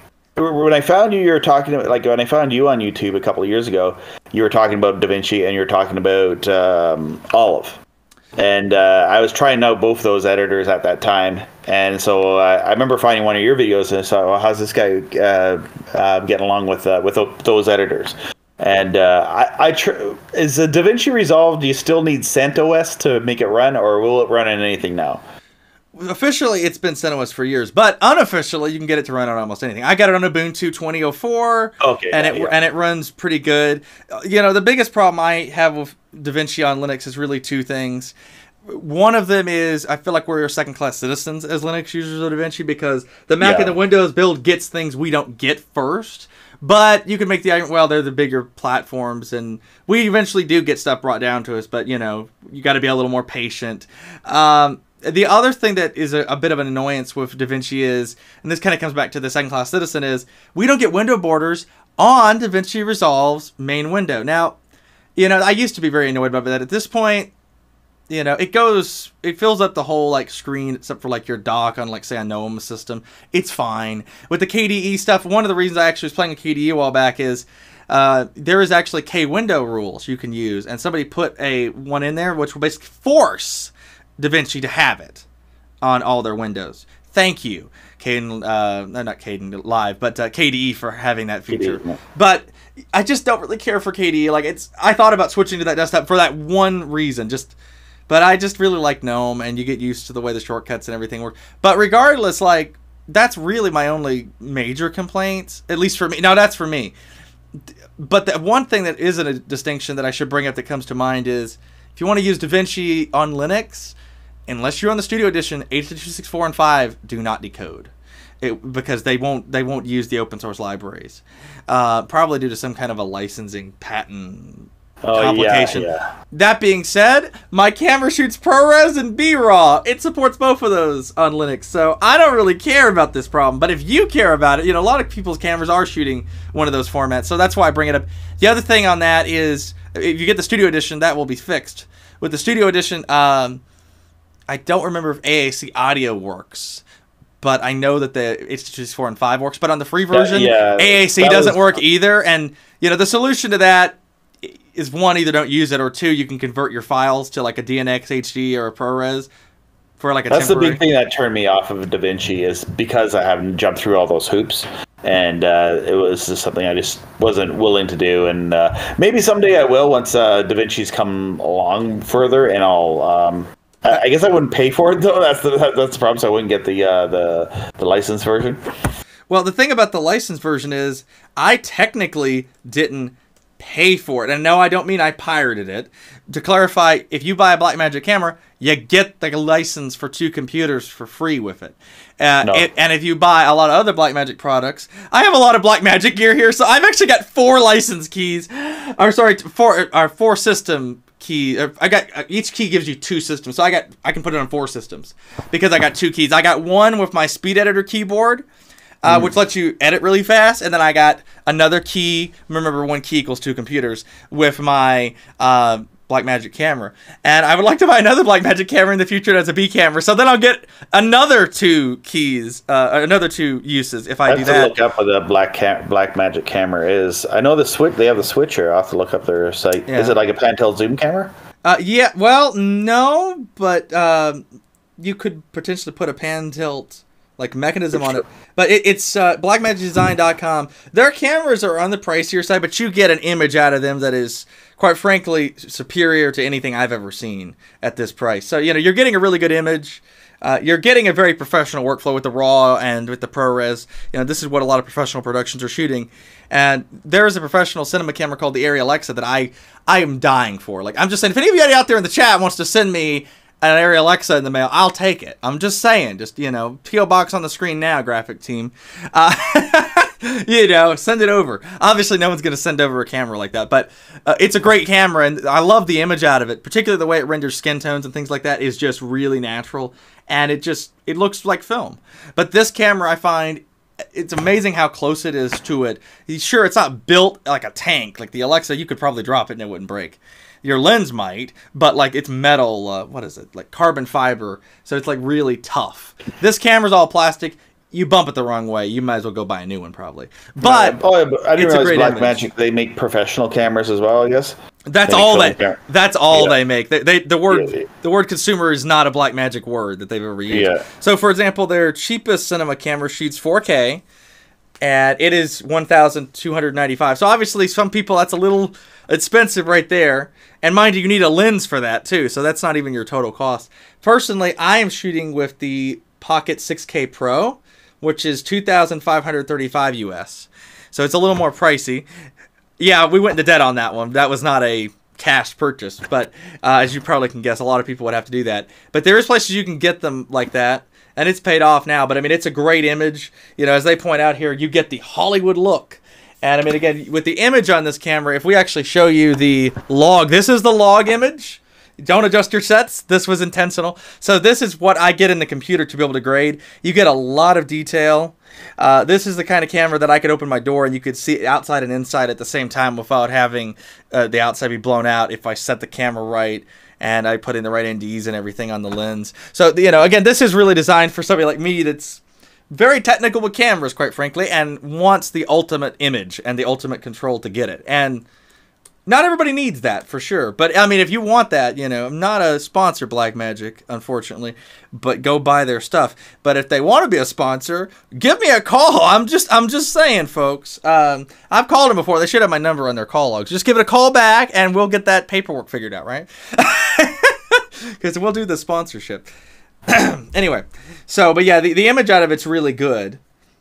So, again, you get what you pay for with a lot of this stuff. The bit rates on these is part of the reason you get such a high quality image. I mean, again, the lowest bit rate you can get on this is ProRes Proxy, and I think it's 80 megs a second is what ProRes Proxy is. Megs. 80 meg. What consumer camera shoots 80 megs a second, even at the lowest setting, right? I mean, it just... Yeah, your files are big, and that's something I don't like about it, because, I mean, you get a great image, but it's... You know what I mean? It's pros and cons. And, so I don't know. It might not be the camera for you, but I will say this. It's kind of like Apple. Once you go into the ecosystem more and more, you just want to stay in the ecosystem more and more. For example, I've got their camera, I've got their switcher, and I've got their editing software. And all three integrates beautifully.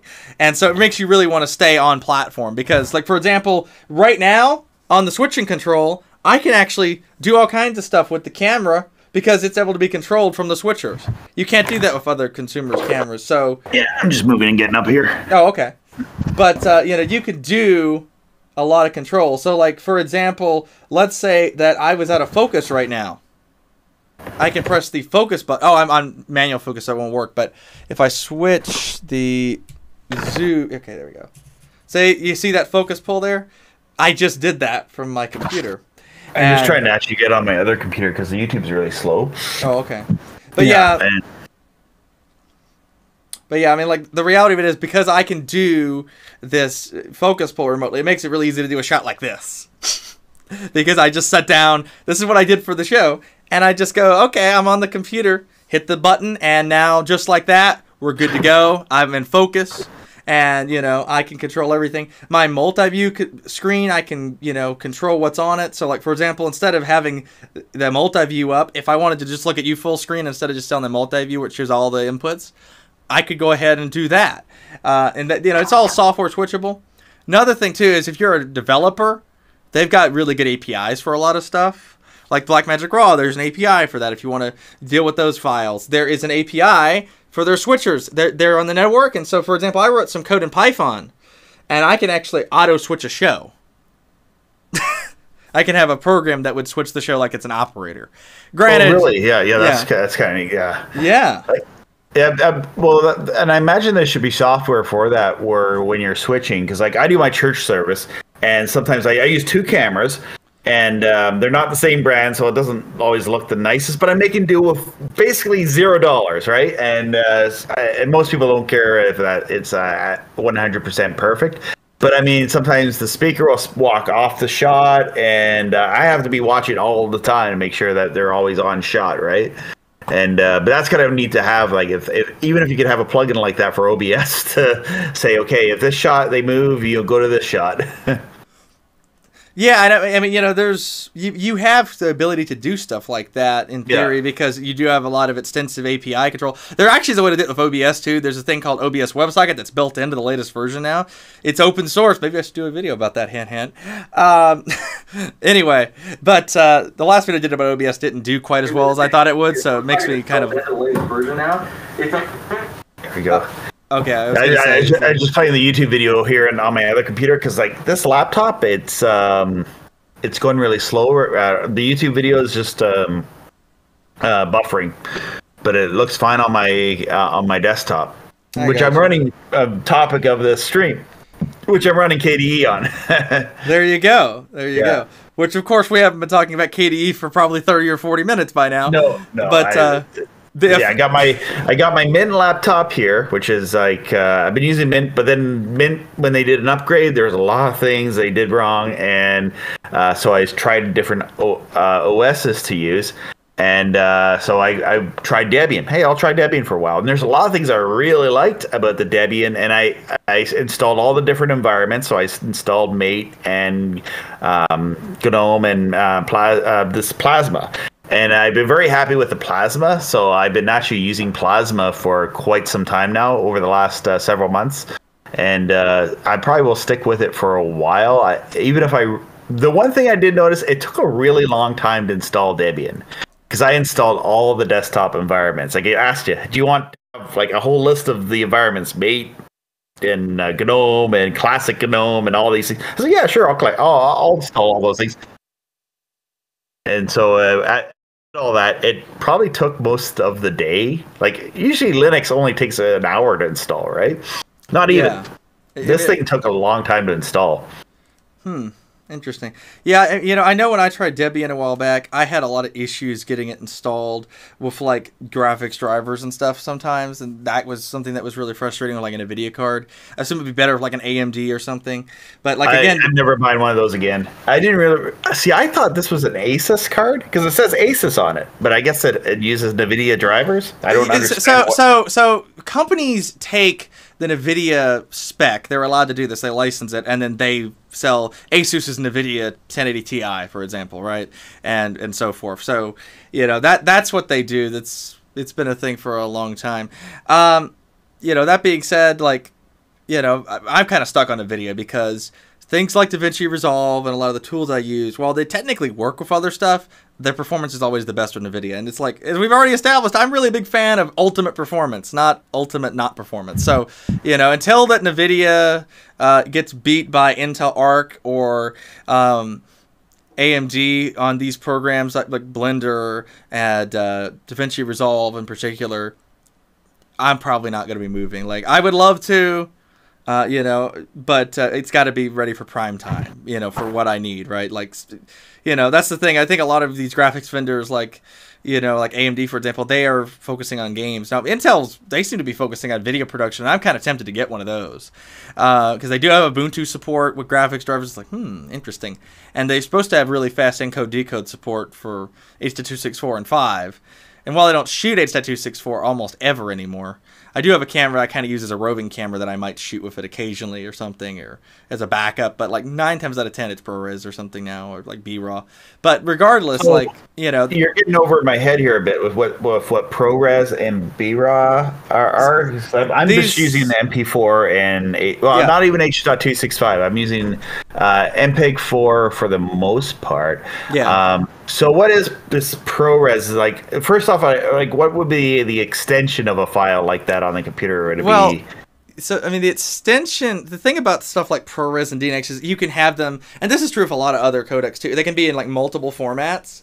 like as far as like extensions. So like you can have AMOV, you can have with a ProRes, you can have an MXF if memory serves as well. These are professional wrappers like MXF mostly, media exchange format. ProRes itself, that's developed by Apple. You can use it on Linux and Mac though. I mean Linux and Windows too. Sorry, obviously you can use it on Mac. Well, Apple didn't they develop MPEG-2 back in the day? Like, but I think they made it open. No, that's you're thinking of something else. I'm pretty sure because the MPEG-2 is like the motion pictures group. That's always been their naming convention. Oh, okay. But unless Apple was involved in that, I can't remember. They might have been. Yeah. Yeah. But I don't know about that. But what I can tell you is like so ProRes. That's This is a codec that's used. The Alexa, for example, remember I was talking about that camera? It shoots ProRes. Most productions that shoot on Alexa shoot ProRes. And ProRes 422 HQ, for example, looks really good. It is not lossless, but it is very close, at least to my eyes. And so, again, if you want ultimate quality, ProRes is really good. The other thing about ProRes is, see, things like H.264, they take little pieces of each frame instead of the whole frames, and that's really hard on video editing. ProRes is designed for video production purposes, so it doesn't do that. It actually takes one frame and stores it as an entire frame, which means if, say, I want to go to frame 252 of a video, it just pulls that up instantly because it doesn't need to do all this math like an H.264 usually does. Be like, oh, okay, I need to take a little bit of data from here because that didn't change in the frame, and then over here in the next frame, and all. Again, it's a lot of computer processing, and so the files are smaller, but to me, H.264 and 5 is really better as delivery formats than they are production formats. Some productions do shoot them. I do know, like, there is even some cinema cameras, like Canon cinema cameras, will actually shoot a version of H.264 and 5. Yeah, my Canons are all .264, and even with 4K, it's MPEG-4.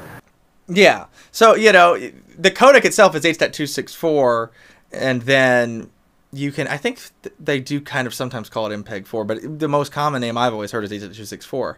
But regardless of that, like, codecs is one of this, like, bucket of worms where... They tend to, like, I guess it was interchangeable for MPEG-4 just because of the receivers. Like, you gotta get a new receiver and it'd be an MPEG-4 receiver because that's when, like, everything went from being MPEG-2, which there actually is still channels broadcasting, like over-the-air channels, broadcasting MPEG-2, this 20-year-old format where if they use H.264, for example, for over-the-air broadcasts, you could fit like 20 channels on where it used to be one channel. And good, and it's half decent quality. Yeah, I don't know for sure about that 20 channel part, but what I can tell you is the H.264 support is actually in ATSC 1.0. It was added retroactively to the spec several years ago, and some stations do broadcast in it now. But the concern is that if you got a TV in the first few years of the transition, from what I've been told, then it's going to be a problem. May not decode it. It only does MPEG-2. This is like 2005 or 6. Yeah, is this old Samsung TV, which I use as a computer monitor. Yeah, so it probably doesn't. I don't know. Like the ATSC 1.0 spec is getting kind of old in the tooth. 3.0 I think will be very interesting with the better codec support that it's got. Oh yeah, it'll work with cell phones too. That's the nice thing about it. That's what killed, and a lot of younger people like you don't watch over-the-air TV because they missed the ball with this a generation of younger people that don't even watch broadcast TV. They don't watch linear TV at all. Hey, Trevor's joining us in the group. Yeah, there you go. I do watch linear occasionally, but I am probably the exception to the rule in that. And that being said, when I watch linear channels, they're usually internet linear channels where it's like, yes, it is linear. It's like a 24/7, like, for example, with Paramount Plus, which is a streaming service where we can watch our local CBS affiliate linearly. 24/7. So, you could watch something like that. But I've generally, I'm not sticking up an antenna. We had one a few years ago, and I ended up taking it back because, in my market, I would like it as a backup, but antennas are not completely free. They're not too bad. And so I'm thinking I might go back and get one again. But, like, I've had a big, like, outdoor one, because around here, you have no choice. Like, you get a rabbit ear, you're not getting anything, right? I've tried them. You will not get...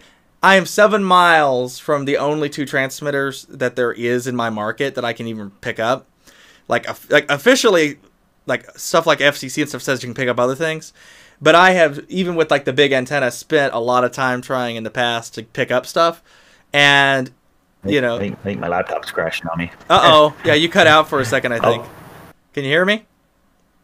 I hear you now, and you're cutting out on me, and my laptop... Well, the battery's gotten low. I'll be right back. I'm going to get the charger. Okay. But yeah, I'll continue with my interlude there. But the thing about it is, so... There we go. Now it will switch. But the thing about it is, for me, I do, not watch over the air because I don't have an antenna anymore. And like I said, we have one, but I took it back. But what I can tell you about...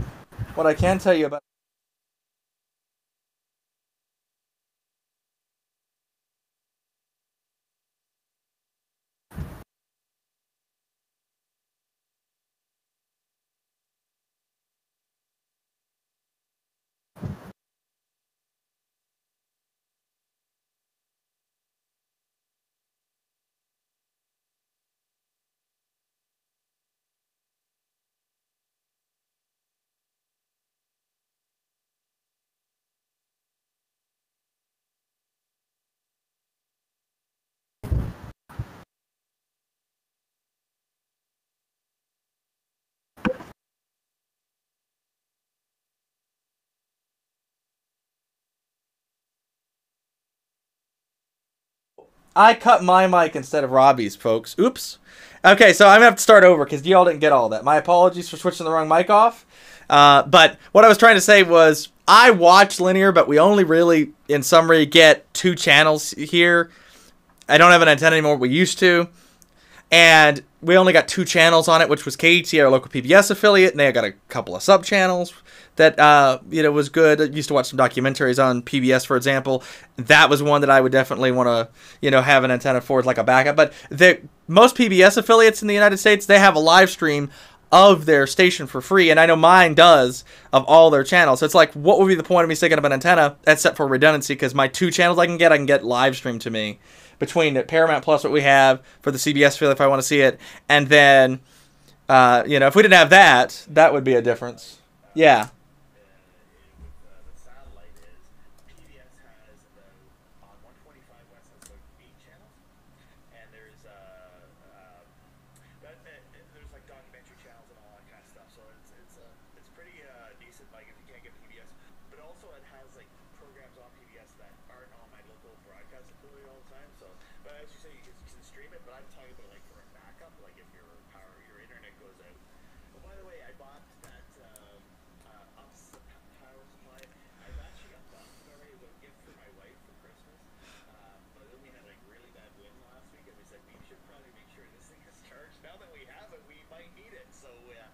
Up unboxing it and plugging it in. Luckily, we didn't lose power, but it is charged and ready to go.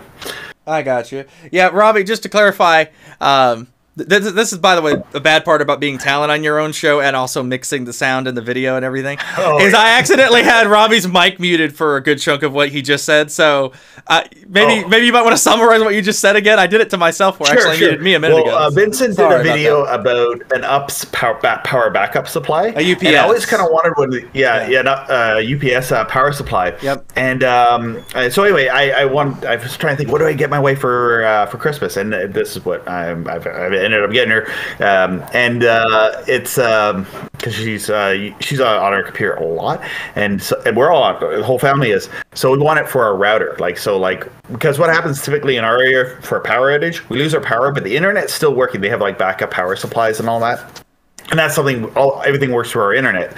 So so we're able to check that out and use the ups. And we had really bad winds this week, so we might lose our power. So even though it was a Christmas present, we plugged it in and made sure it's charged up, because we might have to unwrap that Christmas present and use it at some point before December.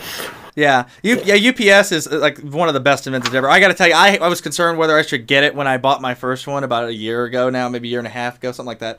I was like, I don't know if I should spend this money, and it was only about $50 US, and I'm like, it was kind of an impulse purchase. I seen it at Walmart.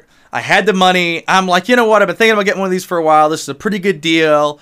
I'm only going to run my computer networking stuff off of it because I got laptops and stuff I can use. I just wanted to have my internet on, right? And you know what?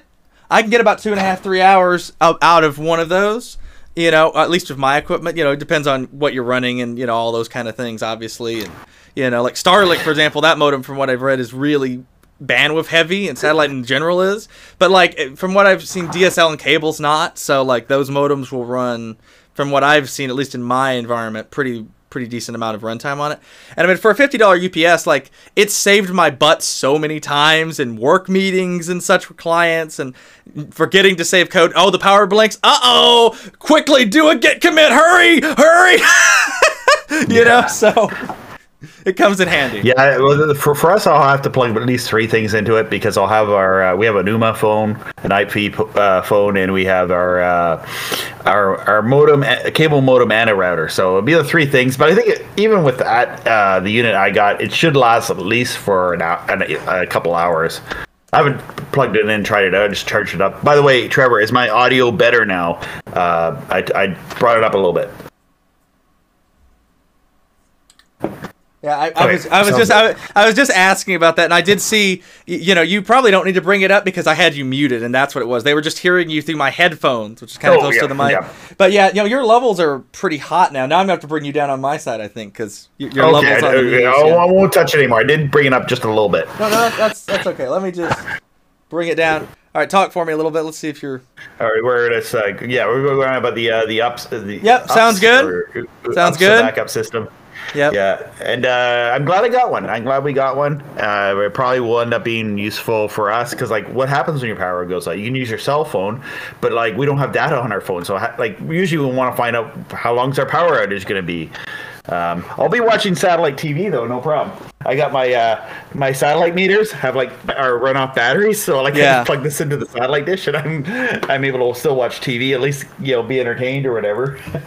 Yeah, I mean, but entertainment's great. That's one reason I like podcasts too, is because our internet does go out here, unfortunately, somewhat often. And, you know, between that and the fact we also have power outages somewhat often, the infrastructure in East Kentucky has got a lot of reliability issues, folks.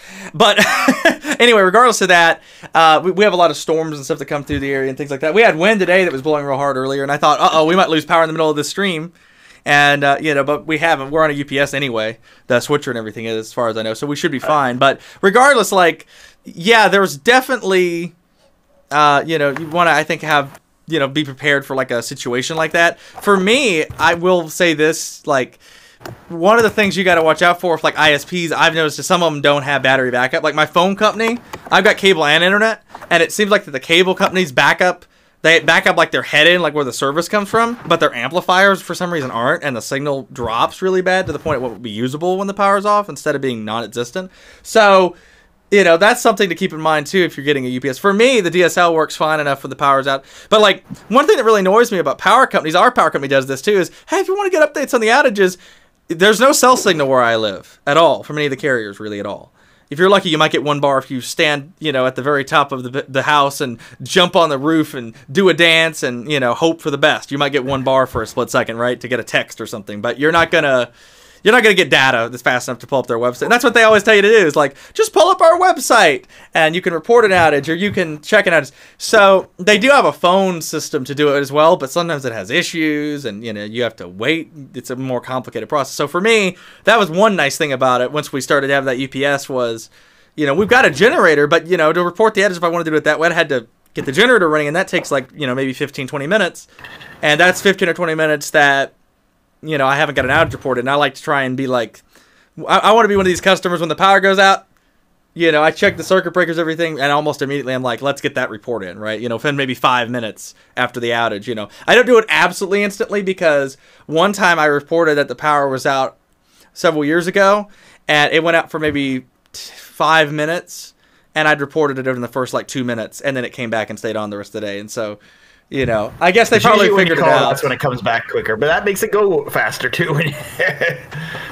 Yeah, so, but like, you know, most of the time it's not 5 minutes. You know, we have several hour power outages here most of the time, right? So, but regardless of that, I mean, you know, having entertainment I think is really great. Again, you know, you can watch streaming stuff, you know, the way I've got it set up because we've got the UPS. And then the other thing is we got a generator so I can power the building, you know, and have everything back after a little bit. So the UPS really is, we don't like to run the generator at night. I try to be considerate of my neighbors because it's pretty loud.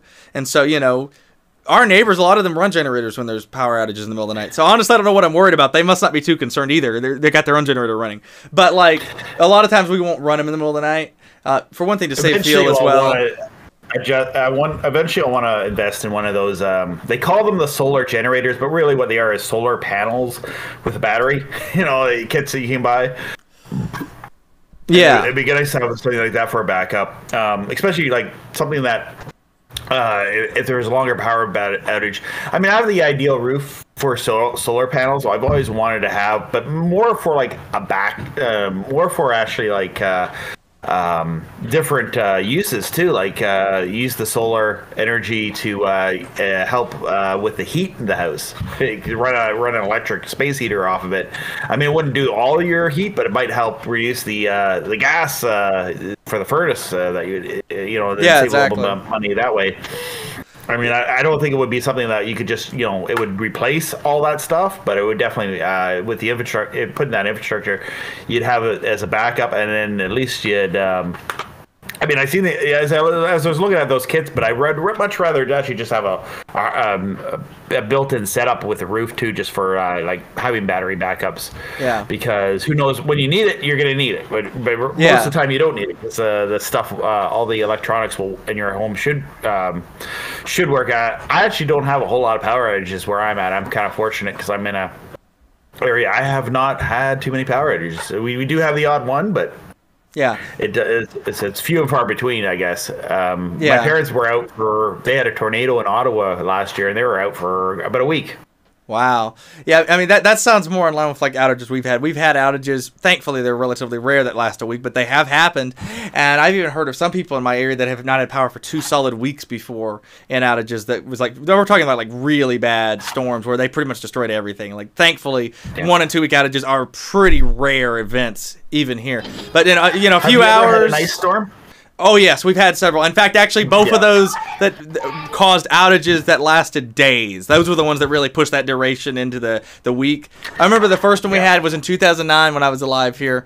And in 2009, we were out for a week right here where I lived. And there was people I went to school with and stuff that was out for another week. So we were lucky, honestly, me and my folks, that we only had to deal with a week of it. And we had a generator, too. So, again, like I said, we were not really completely systems out for a week, right? We were, we'd have to switch our generator gas and stuff every once in a while. But we could cook. We could power everything. Like, we were fine.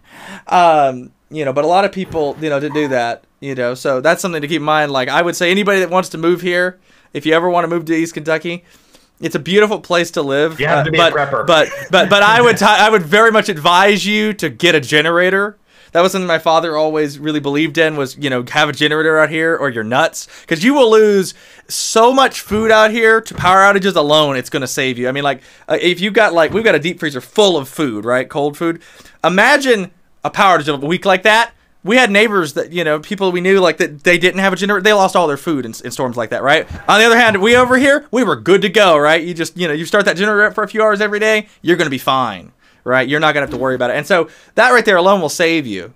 But for me in my studio, I would really like to actually build a solar panel around. I did the math, and it would only take a couple panels to power this building to the point that I could have everything I really needed. The biggest thing that's power users in this place is I got a space heater for heating in the winter, and I've got an air conditioner for air conditioning in the summer, right? But realistically, excluding that stuff, my computer is probably, my desktop is probably the next highest. I think it's got a 500 watt power supply in it if memory serves. And, that's one of the bigger ones. So, but like most of the stuff in here is pretty low power. So, just probably maybe a 2 kilowatt system, maybe a 3 kilowatt system would probably be enough for my building's usage most of the time.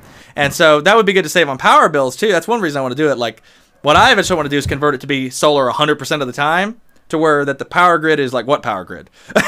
You know what I mean? Like, my office is just constantly on, I guess you could say, not backup power, but just on its own power, right? Because we get a lot of sun here, especially in the summertime. In the winter, I would probably want to size it a little bit overkill to make sure that, because we might have a day or two where that the panels are covered with snow occasionally and such like that. And, so that's something I have to consider. But realistically, I think solar for me in the long term is really going to be where it's at. Like, the UPSs and the generator, to me, those are short-term fixes to, what I could do better with in the long term. It'd be a fun thing to do with YouTube videos too, just to make it tutorials on how to. I mean, there's people doing that on YouTube as well, where they build their power backups. I know Eric over at Far Point Farms. He has all that set up where he has a solar set up for enough, I guess, to keep things going, but not enough maybe to run his whole house. But usually with a system like that, it's not going to run everything, but at least if it keeps your refrigerator. And if you're able to burn wood as a backup or anything like that, it's kind of nice to have that alternative source for energy. But yeah, for me, it's like it's just a matter of having the funds to invest in that. Yeah, that's for a lot of people. And see, that's where I am. It's like, building up the studio. There's been so many things I need to invest in. Me and my mom have been building this thing up, and it's like, it just never makes the top of the shopping list to get solar panels. Like, I want to do it, but like, it works good enough the way it is for now, right? But yeah, I think long term would be good. And there's a lot of cool stuff I might do around solar panels. I might do a video or two about them at some point. Because one thing I would really love to do is I've got an equipment rack in here, and I want to back up that. That would be interesting to maybe the open source people in here, like servers and stuff, and back up my Raspberry Pi. That's one thing I thought would be cool to do with a solar panel. There's kits out there to do that. But another thing on solar is there are solar charge controllers that I've seen where you can hook them up to a computer. I think it'd be really cool to build some software for a Raspberry Pi, hook it up to that solar charge controller, and then you could make your own like Tesla wall kind of a thing where you could monitor your charge amount and how much your panels are producing. Because I would like to be able to graph things like that. So I'd be like, okay, I know right now that let's say I set it up in the summertime. We get more sunlight in the summer, obviously, right? Because you have a later sunset. Okay, well, I can already see right now with my usage pattern and having 4 panels, let's say, or 3 panels, I might want to add an additional 1 or 2 panels and maybe another battery for the winter months, before that happens, right? So stuff like that could be good. Or if, let's say, I add more equipment to the studio in the future, because I probably will at some point, right? Then I would want to look and see, oh, okay, that's using more power. Now we might want to add another panel. You know what I mean? So, like, there's more, I guess, maintenance to it than that. Yeah, it's definitely something. If you do get into it, there's a lot of upkeep to it, I guess. But if you're the type do it yourselfer and you enjoy that sort of thing, it's definitely awesome to play around with it. And I'm that kind of type, right? I'm like this nerdy kind of guy that's like, oh, let's build our own stuff. It's part of the reason I like to do software development, right? Is you get to build your own stuff. But I mean, that being said, yeah, solar, I think. I've been interested in solar for a long time, and I think that I think a lot of our viewers probably would be the kind of types, Ravi, that would be into it. I could gather that, kind of looking at the people that are there. A lot of them would probably be like, yeah, let's set it up. But I think it's good for the environment. It's good for your pocketbook too, right? I mean, I don't know about where you live, but where we live, me and my mom, the power is pretty expensive here, and so like especially if you have got. Like we have electric heating, for example, that adds up. Obviously, that hurts the bill. But like even if you was to not have electric heating, we know people that don't use electric heating much. The bills here are still, in my mind, pretty intense. And so I think being able to adjust a generator that runs on water.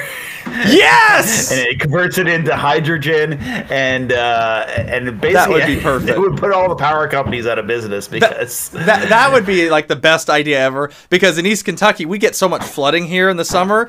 Oh my goodness! You just set up a big enough water reservoir on your property, and you'd have power for months. That would be awesome. That's our problem to solve the flooding situation. Everybody in East Kentucky, people talk about how we're going to deal with that. Supposedly, right? There's your solution: build a generator and let's just use it to make power. Now we have a use for all that floodwaters, right? And so we do have. One thing I wanted to go back to KDE talk here. When you went to a terminal, you couldn't find the terminal because when my installation had like 3 of them. Yeah, so I didn't find XFCE, console, and make terminal. I have like 3 different terminals in this computer. Yeah. the reason you're probably going to have multiple like that is normally when you install like Mate, it installs the Mate terminal, XFC, etc. Okay, yeah. That being said, on mine, it did not install the K console, which is, from what I understand, at least it used to be the default terminal emulator for, you know, a KDE system. I assume it still is, and it's just was not installed for whatever reason. I could probably like do like a manual install of it, right? But like an apt install, it's probably like apt install K console or something, you know. It was probably the command in like Debian or Ubuntu. So, you know, that would be an interesting idea. But yeah, I mean, like as far as Debian goes and KDE, I gotta say personally, it doesn't seem too bad to me, but it's just, you know, I always come back to this every time I try KDE. I've tried it several times. It just doesn't really mesh with me. You know what I mean? Like they built it for a user that's looking for different things. You know what I mean? Does that make sense? I you know what, and I think it's probably one that would fit me more. I'll probably continue to use. Even if I go to Ubuntu, I would probably install KDE along with it, and things would probably work well with that. Especially for a lot of the software that I want to use. And so if I do reinstall this computer here, I may go Ubuntu and just install and then run KDE as the interface, as my primary interface. But I think right now everything's working decently, but that's what I might do next, just to try out Ubuntu again under KDE. Yeah, and I mean, you know, there's a distro of Ubuntu that comes with KDE pre-installed. I actually tried that, and it seemed pretty nice. I tried it maybe about a month and a half ago, something like that. And it seems like, you know, it was a pretty good one. Kubuntu, thank you. That's exactly the one I was thinking of. I couldn't remember the name. I'm thinking like, you know, it's like one of those popular ones. It's been around for a long time. Yeah, it's one of the popular. It's been around for a long time. Like I think I used that back when I first started using Ubuntu, and yeah, I should probably that's probably what I'm going to try next, just to, you know, get back into that OS, because I think I like things that, because Ubuntu is so well supported for everything. It's definitely a good way to go. Like I don't want to go into something that's really, you know, I don't want to mess around too much with the system. I just I like using Linux. I like the free software. And yeah, exactly. I know how to use a lot of software now. Yeah, exactly. I mean, you know, like the free software aspect, I think a lot of people use Linux for that. I do like the open source aspect, but I'm not per se like as big of an open source person as a lot of people are, right? Like as far as I'm concerned, if it's proprietary and it does what I need, I'm okay with that. But you know, not everybody is, and that's fine. But I will say, to point out one of the things I love about Linux, a video I did about that recently is for some reason doing really good. But that video, hello. One of Robbie's kids is saying hi to us from the looks of it. Yeah, she's showing us her remote control dog. Oh, okay. Does your dog have a name? What's the dog's name? Yeah, I don't know. Oh, there you go. At you, Vincent. There you go. No, that's gonna get my dogs barking in just a second. We'll probably have them barking in the background. So there you go. They'll be talking over the Discord call here. Actually, she can't hear you. I'm wearing headphones here, so. Oh, okay. I got you. Yeah. That makes sense. I didn't know if it would feedback or not. Oh yeah. So, but anyway, as far as like KDE goes, let me switch my camera angles here. But yeah, no. As far as like KDE goes, you know, like for me, I think that I'm not going to probably go anywhere. But one of the things I really like about Linux is the fact that you have choice. And so, you know, me and you both can be using Ubuntu, for example, and I prefer GNOME, and I can have GNOME, and you can have KDE, and we can have the same underlying system, just a different way of interacting with it, right? Like that's, to me, a very powerful feature of Linux, right? Is, you know, you do have a lot of that choice. So that's actually something I really like to do, too, is actually play with, like, different software on Linux, right? Like different desktop environments. I think a lot of us do that. You know, as far as like desktops go. And so would you say KDE, I guess I'll interview you now, Robbie. Welcome to your unscheduled interview. What do you think about KDE from a standpoint of usability? Are you the kind of guy, I know you said you like it, but would you say it's like your favorite desktop from a usability standpoint for you? Or is there still somebody else that you like better? I really liked how Mint worked before they went and messed it all up. But I kind of like it. Well, it has like the launch bar. You can put it wherever you want, like at the bottom, which I like. And so the environment itself is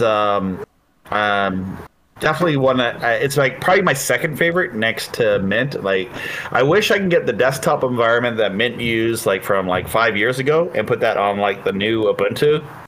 I got you. And just work. Yeah, and just have all the new updates and features that work properly with it. There may be a way to do that. I mean, I know you can get Cinnamon on it. Maybe somebody will fork it and make the old version available or something.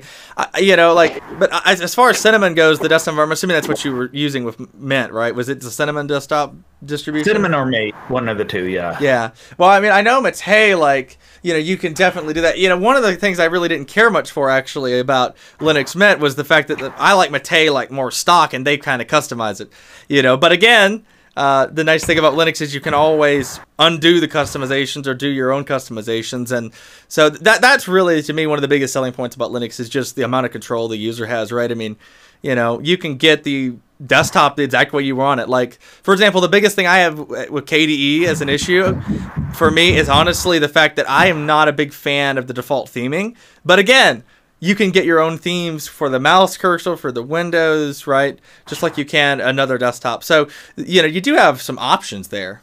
And I think that's, pretty good thing about it. Another thing about KDE, I guess, that comes to mind for me is, I say a lot of people probably really like the fact that KDE's got this suite of like all this great software, right? Is that something that really kind of pulled you to KDE? It's like, oh, look at all these, designed to work clearly perfect with KDE programs that are in the KDE suite of applications. The thing that made KDE, I think, work for me, so when I installed Debian on this system, I installed everything, right? And I tried everything. I had the classic GNOME setup, which I really liked that. But then when I was like doing using it for with Kdenlive for the most part, I really started liking this desktop environment again.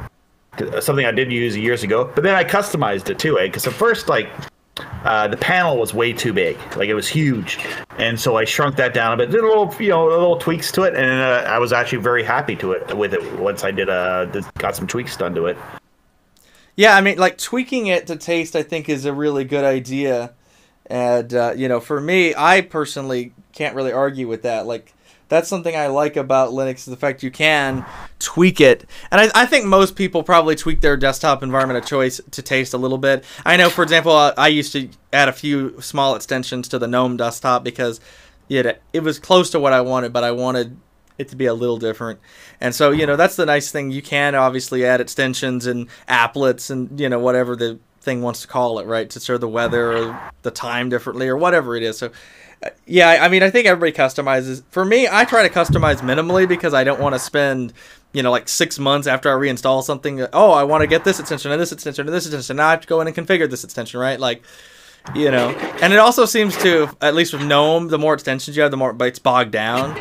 So, like, I usually ran it pretty light, like 1 or 2 extensions. There were settings I had on my old system, and this is like over 10 years ago, where I don't know if you remember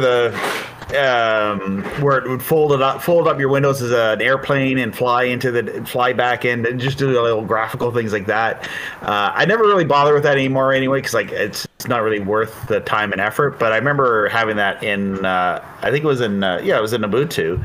And my Ubuntu years, and it had all these cool features where it would fold up the windows and close up, and just little graphical things. But who really cares about that kind of stuff, really? But for when it comes to like the whole desktop environment, but it was kind of nice to have that. The best OS that I was kind of a fan of was they had this Commodore OS, and I used to actually use that as my main operating system on a laptop for a short while, and it had like. It was just had a really retro font theme to it. Like, it felt like you're on an old computer with a modern desktop, and I thought that was kind of a cool feel. And I kind of get that with the KDE interface. It feels like kind of the old school computer interface, which I kind of like. I got you. Yeah, I mean, like, that's the thing. One of the things I like about Linux is that you don't have to have something that looks like it's Windows. I'm going to move my camera over, and I'm going to move over a little bit here because the sun is shining right on me, and I'm getting tired I'm trying to adjust the exposure of the camera back and forth to not overexpose me. And, yeah, so I'm just going to do that. But let's see if it cooperates if I come over here. Your Christmas lights up. Huh? Yeah, I do. You got your Christmas. Yeah, so it's still a work in progress to get this thing decorated. But yeah, I'm working on it. By the way, speaking of decorations, what do you think about the couch here? I'll get out of the frame and everybody can look at it for a minute and just see. This is what a couch looks like, everybody. I'm sure you already knew that, but it's actually a love seat, I guess, technically. But this was a Christmas gift from my mom, and I got to say I'm very happy with it. So now if I have a guest to come over, like my friend Billy, we can do a show right here, and I can... have both of us on camera really easy, and it's very comfortable too. I mean, I've been sitting on it for a while, and it doesn't really bother me. So, like compared to the office chairs I've got in here, which are pretty uncomfortable, quite frankly, these are like a lot better, right, from a comfortability standpoint. If that makes any sense. I got a sectional couch over here. I actually probably can see the part of the sectional behind me because my kids have been taking apart the sectional. Uh-oh. And I put in Big Bird sitting on it right now. If you can see him. Yeah, I'm seeing that. Yeah. So that's... And but it's kind of neat with the sectionals too. They break apart into different sections where you can have a love seat. You can do different things with it. Another thing you can do with a sectional is you can move it and like make it into a bed, like put the pieces together and make a bed out of it. Yeah. So, yeah, I mean, I looked at a futon, and it actually had like the ability to turn into a bed, for example, right? And I thought that was kind of an interesting, I guess you could say, idea. I've had people tell me, why don't you just put a bed up in here? Because this is several hundred feet away from our house. So, like, if I'm up here working late at night, I spend a lot of hours up here anyway, then you can make the argument, well, why don't you just stay up there? Right? Just take your nap up there or whatever. I could.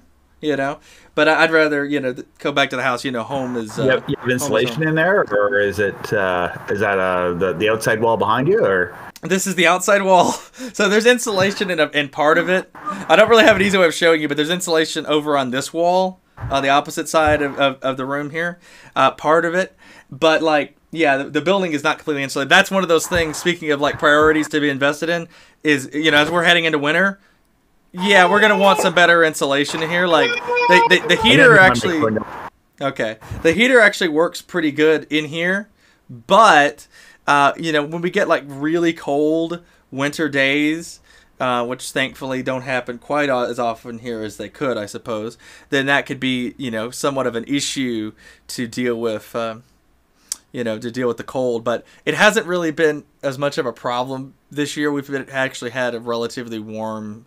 I guess it's technically still fall, but we've had some cold weather here and there, but we've had a lot more warm. Like right now it's 60 something, I think, degrees today. I don't know what that is in Celsius for the Celsius viewers, but which is probably most of the audience, considering the US is kind of the exception to the rule on that.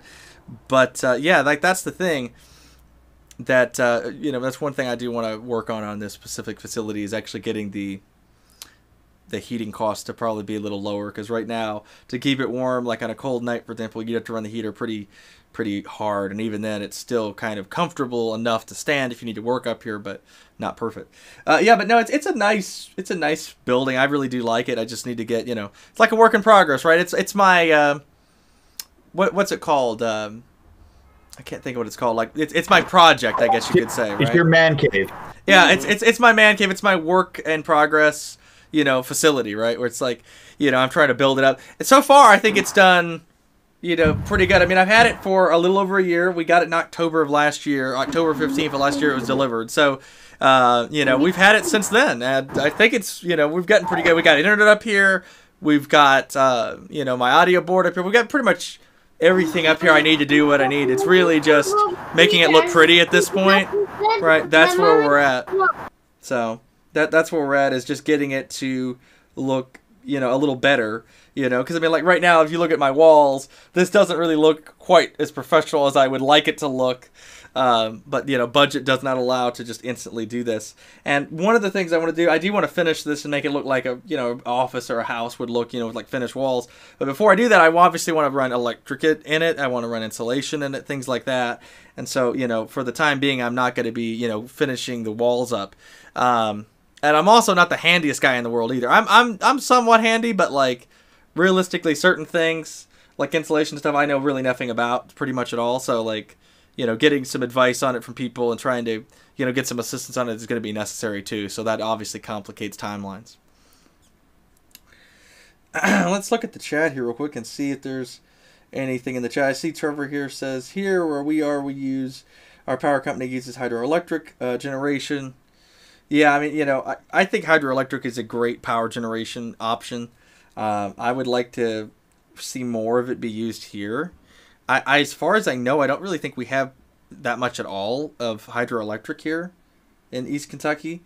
So that would be something I would like to see some more of, is some hydroelectric generation. Just touching on OpenShot here for a minute, kind of jumping around like the ADHD person that I am. If we look here at the release notes for OpenShot, I don't have an easy way of showing it on the screen right now, but I'm looking here because the computer I normally do it with, I've got Robbie on. But what I am seeing is like there's a bunch of improvements they've done to it from the looks of it, just in the last release. So it's possible that they've actually got some better support than they used to. Let's look at the features here. What have they got that would really, I mean, they've got the 3D titles, they had that before. I'm trying to see like what stuff in this is actually new. None of the stuff to me looks that different in like the list of things, so there may be some new stuff. I mean, I used to actually edit some stuff in OpenShot, so it's not too bad, but you know, it definitely I think is, compared to DaVinci for example, a lot more limiting. But you know, again, like we were talking about earlier, for that viewer, I think for somebody that just needs something simple, it's probably all you need, if that makes any sense, right? You don't need to go too overboard. So I don't know if Robbie's coming back or not. Are you coming back, Robbie? Kids are down here, so I just helping them get things entertained. They got the home videos on the projector going right now, so they can see like kind of there's our projector in the background there. Oh, okay. There you go. Yeah.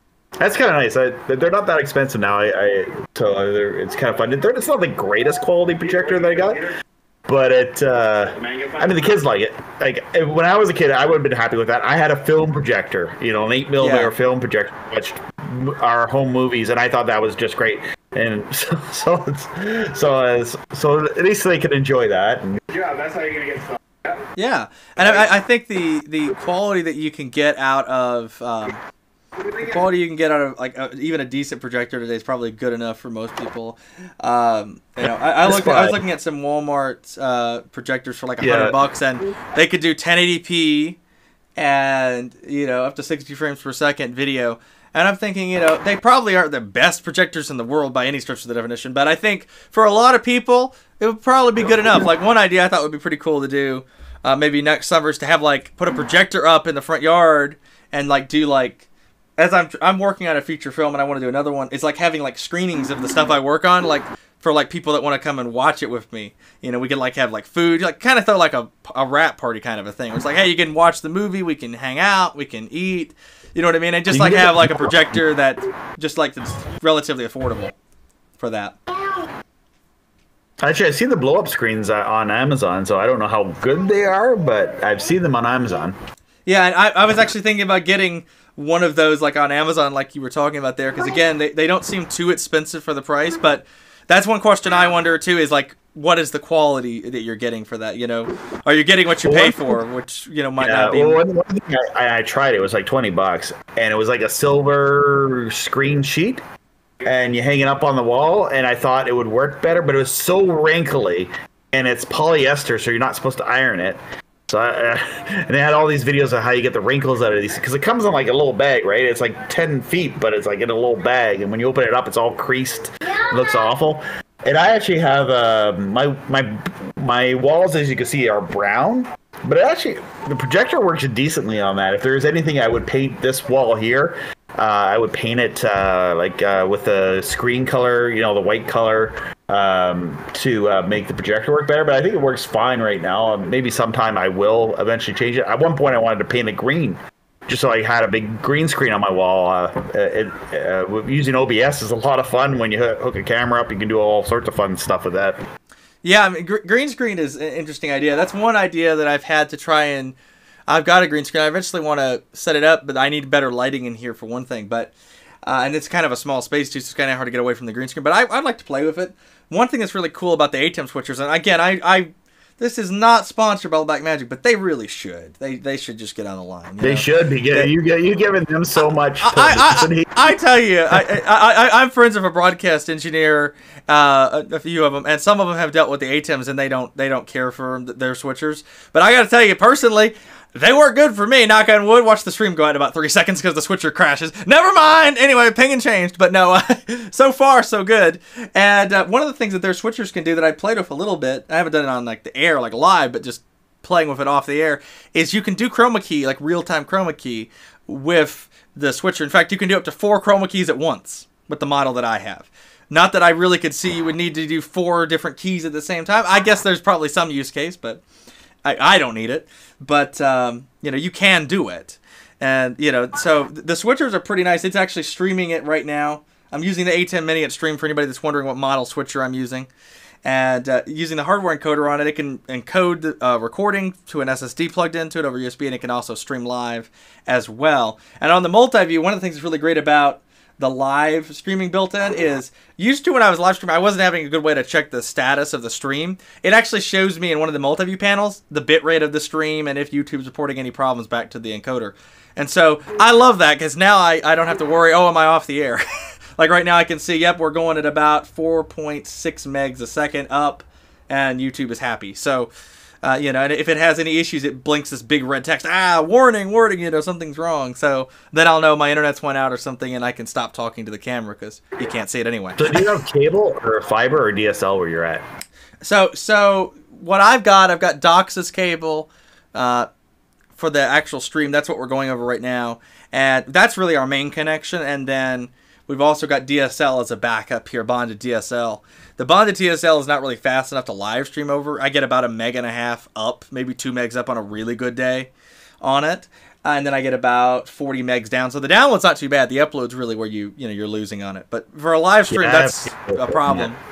Yeah. That being said, though, there is fiber, supposedly, my telco that provides the DSL, supposedly they're rolling out fiber up through here. I don't know. I heard recently that supposedly they'd actually roll it up through my Pacific part of town. I know some people on the other side of town that's been able to get it, and they say it's really good. So like, who knows? Maybe I'll be able to do this stream over fiber. But realistically, the fiber's pretty expensive, unfortunately, and the cable internet is really dirt cheap. I mean, we're paying $50-something a month for 100 meg by 20 service. That's not really, in my mind, that expensive, right?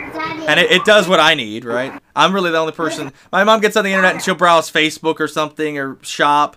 Occasionally she'll watch something on Netflix or Hulu. And, for me, I'm pushing up code. I'm watching YouTube and stuff. For what I'm doing, I just don't really see a need to go higher end than we've got for now. Like, pushing up video files for archive is the only, and live video and stuff like that is the only thing I would love to have even more bandwidth for, so I could do multiple live streams and have plenty of overhead for like a Discord call, for example, maybe in the future if I get big enough to have like the need to do that. Like one thing we were talking about, Robbie, if you remember this, I was actually watching the other day. I went back and looked at. You remember the New Year's live stream you were on? We were talking about OB server and OB player, and doing like a linear like Linux channel. Remember that? I would love to actually still do that. And if we do that, like I'd probably just encode it from here. But that's the thing. Like if you're encoding a bunch of streams like that, it starts to add up how much you can get away with. Like I think 6 megs a second for 720 is fine. And for example, and that's probably what I would just do it in, honestly, for anybody that's wondering, for that channel, because it would be up 24/7, and I don't want it to eat up too much of my bandwidth if I'm encoding it. I just think the problem with that too is just finding the content to run. I mean, it's just it'd be great to have it. It'd be fun to work on that and have a project like that on the go. But just having the content to go.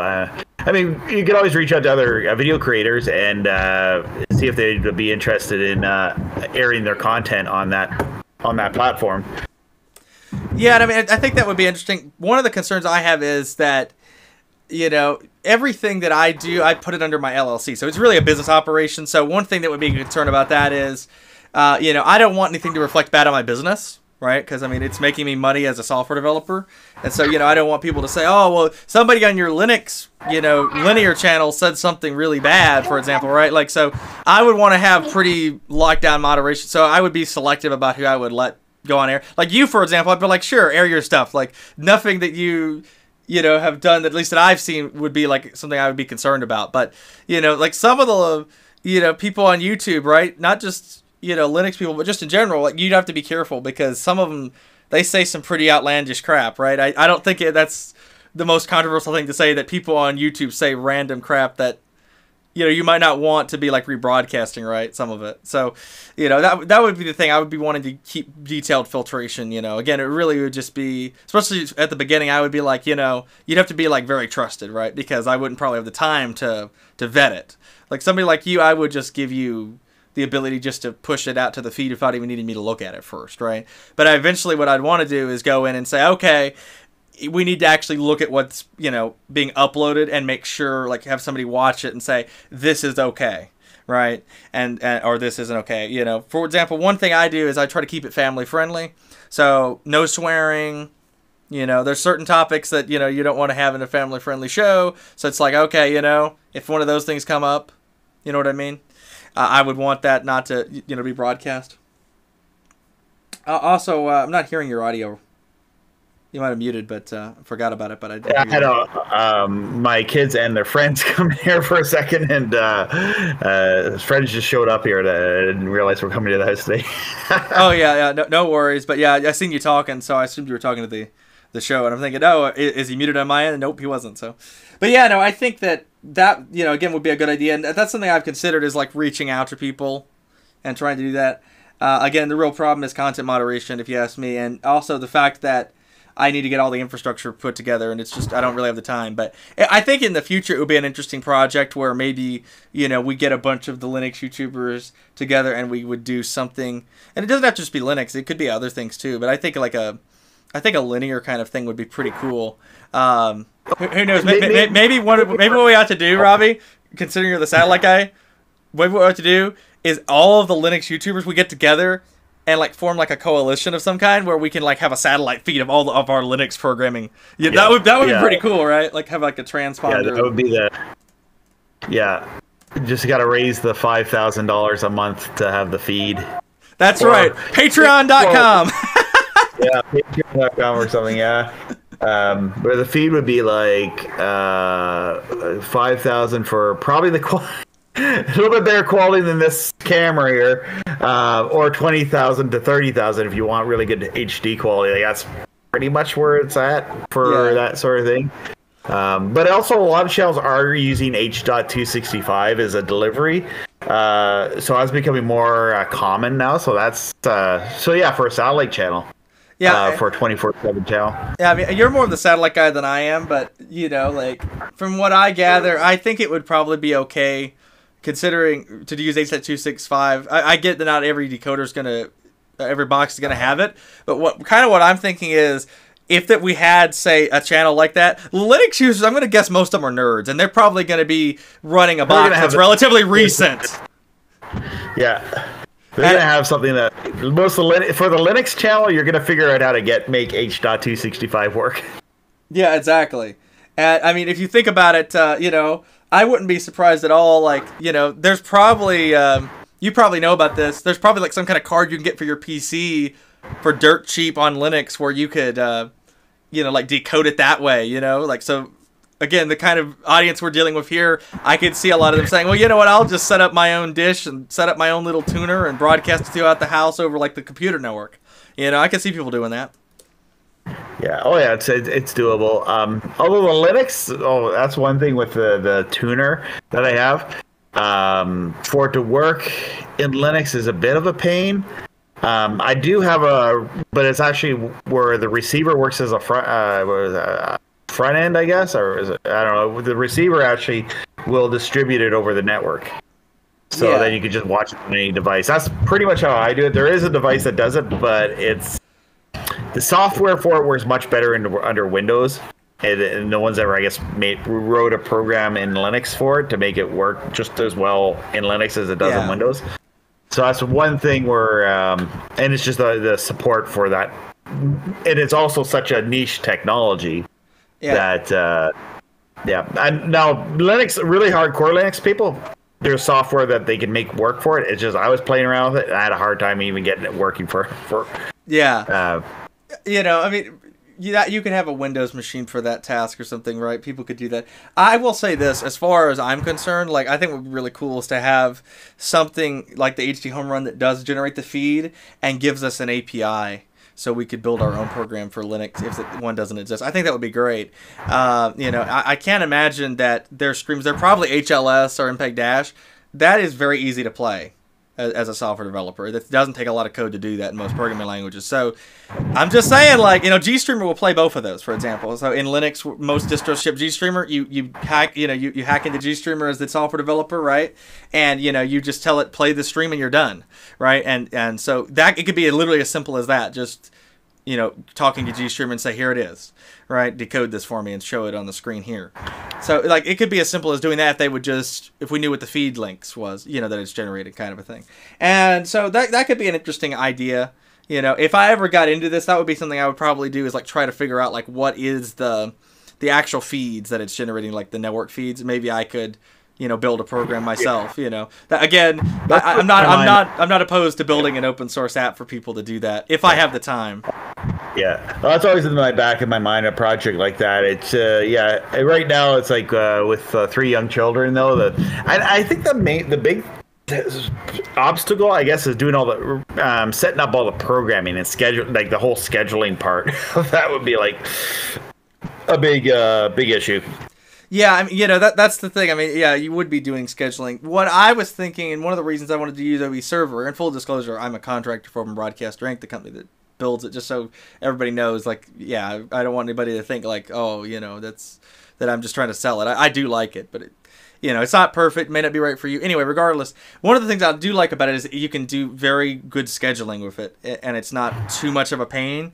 So one thing I could do, for example, let's say somebody like you I trust, I can give you what's called a time slot in the schedule where it's like you can put anything you want in. And then it just comes down to you having time to upload let's say your 1 hour show's content and then just quickly drop it in there and hit save.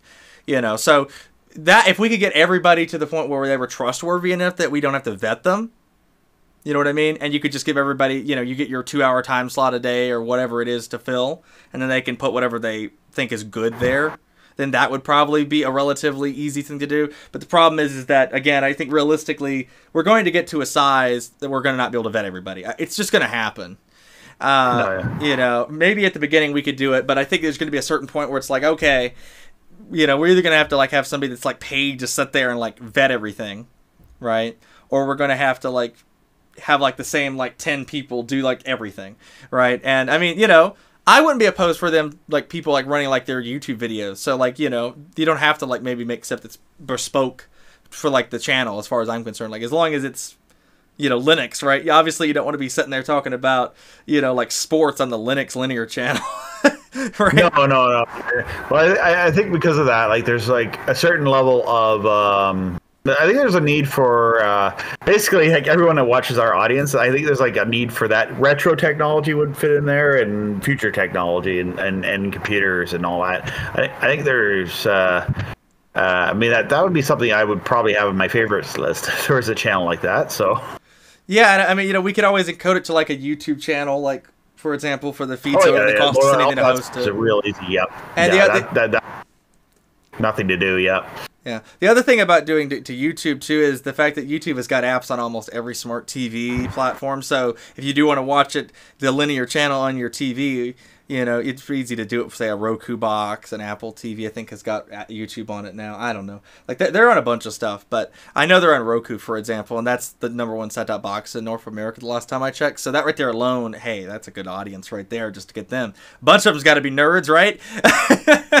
Yeah.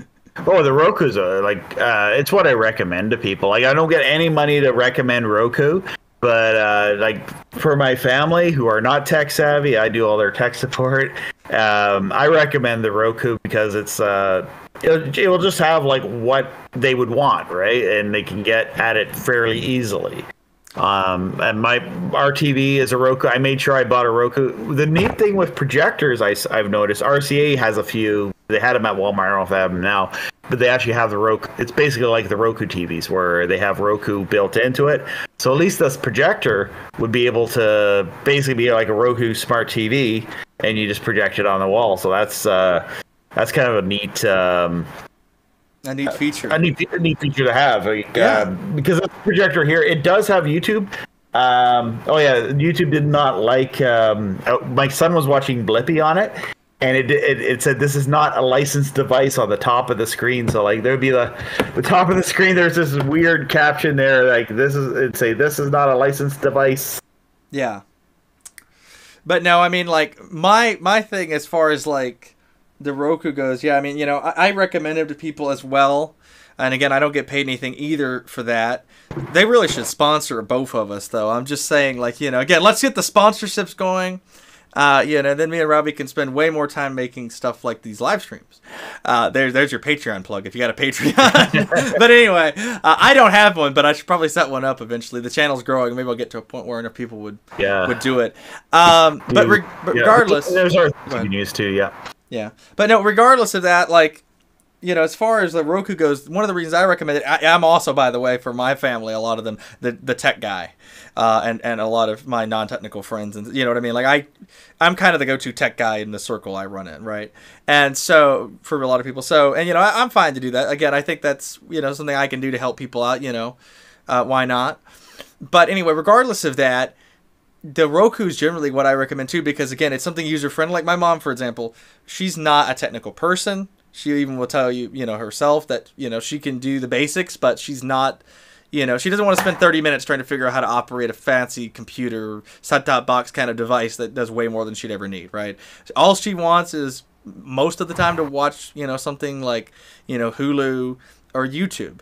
So, hey, the Roku's perfect for somebody like her. She's got one on her TV that I set up for her, and when I set it up, actually, my father was still with us, but regardless, and they both used it because it was easy to use, right? I did like a 5, maybe 10-minute training on, okay, you press these buttons to do, you want to go to YouTube, you click on this, and then it opens, and then you can search, and, you want to watch something on one of the streaming services we have, well, we've got them all on here, Disney Plus, Hulu, whatever, select the appropriate icon, right, and search around, and it's relatively intuitive, I think, for the average Joe or Josephine, if you will, to toss them a Roku. Yeah, it's intuitive enough your 3-year-old can do it. Exactly. I mean, I had a Roku. I wasn't 3 when I had one, but that didn't exist yet. But I remember I was probably maybe 10 or 11 when I got my first Roku. It's been a while. And like they were very like new products back then. And even back then the software to my mind was relatively intuitive. And I remember the Twit TV network, for example, if anybody's watched that, they had a Roku app back then. And I remember I watched a lot of their stuff. So I literally would just sit there and watch it. We had cable. I almost never watched it. I just sat there and like put up the live channel, sat back in my recliner, and just watched the thing up on my TV full screen. So like it was a very relaxing, easy to do experience, right? And I think honestly that's one of the compelling reasons live is so nice because, you turn it on and it's mindless entertainment, right? You don't have to sit here and be like, oh, like I like YouTube's queue feature, for example, but with that you have to keep queuing videos. Right? Or it's going to start giving you random stuff that you may not want to watch. So with a live channel, like, if you know that you like what they show, you can just throw that channel up and you're done. So I think linear, I think a lot of people think that linear is going away. I don't think linear is going to go away. I just think it's going to move to the internet and it's going to be a supplement to video on demand. Where it's like, you're bored and you're like, I just want to watch something NBC has today. Here's their live channel. Let's just see what's on, right? Yeah, linear is, I don't think it's going away for sports. It's not going away for news. It's not going away, but maybe like for stuff like that. Well, this is a live show, so like live shows would work on a linear scale, but it's also like, this is a link on YouTube, right? And it throws a notification, hey, there's a live linear show going on right now. So people that follow your channel will be notified. Like I saw when I went to YouTube, first thing I saw was Open Source Tonight is live. Yeah, which is nice that you does that. Like for your 500 subscribers, if they happen to be on right now, they'll see that you're live right now, and they can come and watch this live stream. But also, it's like sometimes like I got a lot of subscribers, but sometimes like my live streams. So I got 20,000 subscribers, but on Friday I did a live stream and I got about 40 people. Yeah. I find with live, I get a very small percentage of the viewer base, and I really enjoy doing live. So it's like I'll do it anyway, it doesn't really cost me anything to do this. Like right now, this is basically free, right? I'm not paying, hundreds of dollars an hour to send this up to a satellite or something, or whatever it is. I guess it might even be in the thousands. I haven't priced this, to be honest with you, in a while. I've seen a video you made about it, and that's kind of the last time I seen it. It was kind of... Yeah, it's basically that's the cost of you have to have the designated business line to stream the content to the uplinker. Yeah. But yeah, I mean, regardless of that, like, this doesn't cost me anything. So, it doesn't really have to be, making me money or really, I'm just doing it because I like doing it, But that being said, I think that linear, the live stream stuff, I think part of the problem with live has always been timing, right? Like, for example, one of the things I've noticed is the best time for me to do a live stream is Fridays at 8 o'clock. I've tried several, and that's when I get the most viewers. So I'm convinced that my audience, for whatever the reason, most of you all must be around and interested in watching something at about 8 o'clock every Friday. So that's why I'm thinking if I do a live show regularly, I think what I'm going to do is just be like every Friday, 8 Eastern.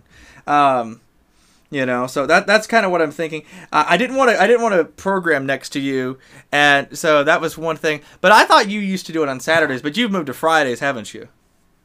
No, I just happened to do it on a Friday. Oh, okay. So you're still Saturdays normally?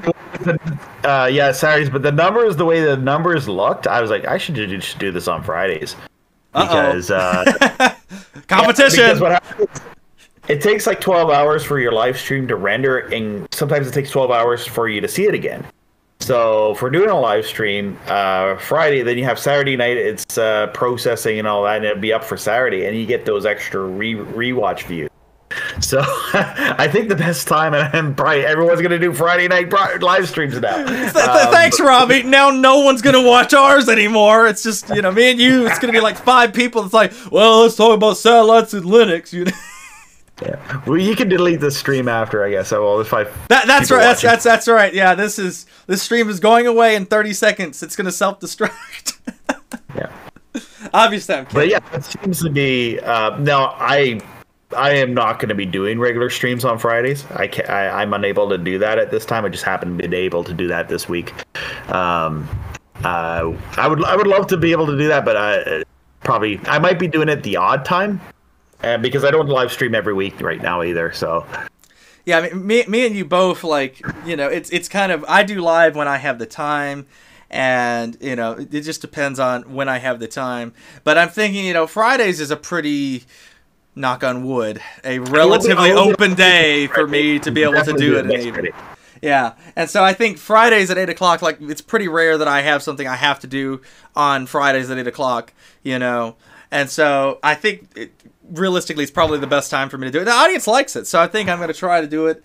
I don't know. I haven't officially, like, announced it, but I'm seriously thinking about, like, saying... Probably in the next few days, I'll probably make up my mind and be like, yeah, I'm going to definitely do it or not. But I think what I'm probably going to do is do like a hangout live stream every week where I'm still going to post like videos that are recorded about stuff throughout the week and such like that. But then like the show will be like we can chat about those things, and maybe I'll pick like a topic to talk about too. And by the way, just before we get into your... open source tonight. Yeah. Weekly, I think that would be great for you to do it like on a Friday night. Now, I wouldn't be able to catch every one of those, but... yeah, it's also like if we have other people in our group that we know that are really interested in open source software, that would probably like to have the live calls and all that too about open source software, because that would probably allow for the for that community. It's good for tech support too, because again, you can have them come in and do that, and I think live calls could be interesting. What I'm thinking, I want to bring the podcast back because I haven't done it in a while, and record that live to tape so people can watch us do it, and then we can... I had a suggestion from Billy a while back, my co-host on there. Hey, wouldn't it be cool if we could have like questions from the community when we do it at the end of the show? I think that'd be a great idea, and I think what would be a really cool idea is we'd have the chat submit those. So it's like, we start the show, the live show, and then at the top of the show we say, listen, get your questions in, and we'll answer like 4 or 5 of them probably, towards the end of the program. So get them in now, so that way, we can, kind of decide which ones we want, make sure, we see it. So I think that would be a great idea. But I think the call-ins would be really good too. I just really like that kind of like the hangout kind of live streams. I think they're really fun. And one thing that I think really is nice about just doing the live stuff is, for me at least, I feel like it's very low effort and it's just, it's just fun. And one thing that we can do is we can like pick a topic. This is something I've kind of been thinking is a good format, is you pick a base topic, like again, like trying out KDE Plasma for this week. To answer somebody's question in the chat, by the way, several minutes ago, yeah, we kind of already touched on KDE a pretty good chunk. So if you rewind the DVR feature in YouTube, you can go back and see it. We might touch on it again in a minute, but that being said, like, I kind of like having that base topic. You know what I mean? Like, when I try to do a live stream where it's purely... I'm fine with my live streams when I have, like, say, the tagline, right? The title of the video. So, for example, this is like trying out KDE Plasma. What I did on Friday was I did a starting free satellite TV. So I gave like a 20-minute, 30-minute introduction, right? A little like monologue at the beginning, which was right on topic. And then I opened the calls, and the calls... could go where the wind blows, right? And people will talk about from all sorts of different directions. So at least, and the way I see it is most people watch videos on YouTube, they watch like 10 minutes and then they drop out. So if they were to watch the replay, at least for those who watch the replay, they'll watch the first 20 minutes of the video, and that's what the title says. So if I go off topic later on in the video, I say in the video, we're going to go on, take calls, so we can go wherever the topic may be, right? Yeah, exactly. And so, I think that's a great strategy because what's happening in the stream right now. Yeah, like, again, we were on topic at the beginning. Pretty much every live stream on this channel I've done in the last, like, several weeks, every single one of them, we start out on, let's talk about whatever it is, and then, by the end, somebody in the chat said something, I'm like, well, let's talk about that for 25 minutes, and here we go, we're off topic, right? Yep. So, I think it's part of the fun of live, right? It's just kind of, you're along for the ride, and... the wind will take us wherever it takes us, Some people don't, and then there's other people that do like it, so... yeah. And I'm kind of one of the people that does like it. Like, I'll hang out for the rest of the stream after that, and other people, if they're busy, they tend to drop out. You're gonna make me want to have data on my phone so I can listen to you while I'm at work. There you go. But yeah, I mean, like, that's the thing. For me, I'm pretty comfortable, like, having, like something like this open in the background and... just watching it, it's one of these things where, for me, I'm kind of with you. Like, as long as it's interesting to me, that's the thing. If it's off topic but it's interesting, I'm fine. And I think our topics that we've talked about here, I think a lot of them probably are interested to the kind of geeks, nerds, whatever y'all want to call your all selves, that are probably watching this feed, right? It's still kind of, it's not on topic for the exact title of the feed, but it is on topic in the sense that it is like, we're not talking about football all of a sudden, right? Like, it's still at least relatively technology related. We're talking about, you remember YouTube back when it was 144p? That's technology, right? We're satellite TV, that's digital, that's technology, you know what I mean? Like, so there is... what was the laugh about that for? YouTube was 200p or whatever, but on my old 2-core Acer laptop, that's the setting you wanted to have to be able to watch YouTube. Wow. Yeah, I mean, like, YouTube is, the video resolutions has really come up, so much. I mean, and I think at this point, talking about 4K, one thing that comes to mind about 4K is a lot of people don't even watch stuff in 4K. Right, they just don't have the need. So that's one thing that's kind of made me kind of not be too concerned about it. You know what I mean? Like, because we don't really need to go over what the viewers are probably going to watch. 4K and a lot of this stuff is kind of niche still, I think. And, like, again, why not? If you could do it and you got the bandwidth, that's the thing for me. If I had the bandwidth and a computer that can handle editing 4K a little bit quicker, because, like, it actually edits fine. It's the problem that when you render it, it takes longer. And I just, it already takes longer to render HD than I'd like. So, you can imagine 4K is like, is the end of the world? No. And I think that, I will get to a point where I'll, render them in 4K. But regardless, like, I think we're still kind of in early adopter territory of a lot of this kind of stuff where it's like, it exists, but not everybody has it. And even the people that have it aren't watching it. So, like, I wouldn't be surprised right now if a lot of people are watching this live stream at 480p. I wouldn't be surprised, like, or even 720p. I wouldn't be surprised if a lot of people are happy with that. I'll see what I'm watching on my Debian. It says HD. Yep. No, you're coming through on. I have it set to auto, and it's coming through at 1080p. Yep. Yeah, and so that's the max resolution that the switcher supports. So there's no point in even coding higher than that because you're never going to see it. But not to mention, I think 1080 is just a really good baseline, right? Like. Again, I don't think anybody's going to watch this feed and say, the image is too fuzzy. You know, maybe in 20 years they'll be like 1080. That's all this was. We've got 2000K now. These people, I can't believe they ever put up with that. You know, that may very well happen. The aliens, you know, will be watching this in 20 years, just chilling out. You know, with their satellite internet, they're watching from the. You know what? I still watch. Oh, it's me, but I still watch old black and white shows that are on Antenna TV and on MeTV, like Andy Riffit and Leave It to Beaver, and we're entertaining that stuff. Yeah, you know, and I mean that's the thing. Like, well, first off, it was shot on film. They can do a high-res scan, and it can, you know, really look great in like 1080 anyway. But regardless of that, you know, I think plenty of people are quite satisfied. I mean, I watch a lot of old stuff as well, like that. You know, like Grease Company, for example. Love that show.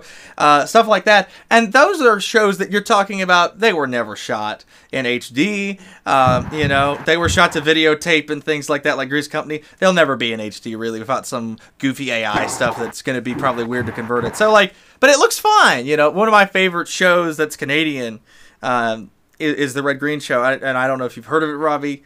But it's great. Of course. Yeah, it's like the quintessential like Canadian show, if you ask me. It seems like every Canadian's heard of it. And I got a few friends that are Canadian that they're like, "Why do you like that show?" And I'm like, "I thought everybody in Canada liked it." And they're like, "No, almost everyone in Canada." Roku device? Huh? Do you get it on your Roku device? Yeah, you can get it on YouTube. They have an official YouTube channel where all the episodes are free. YouTube, but there's on Roku, at least the Canadian version of Roku.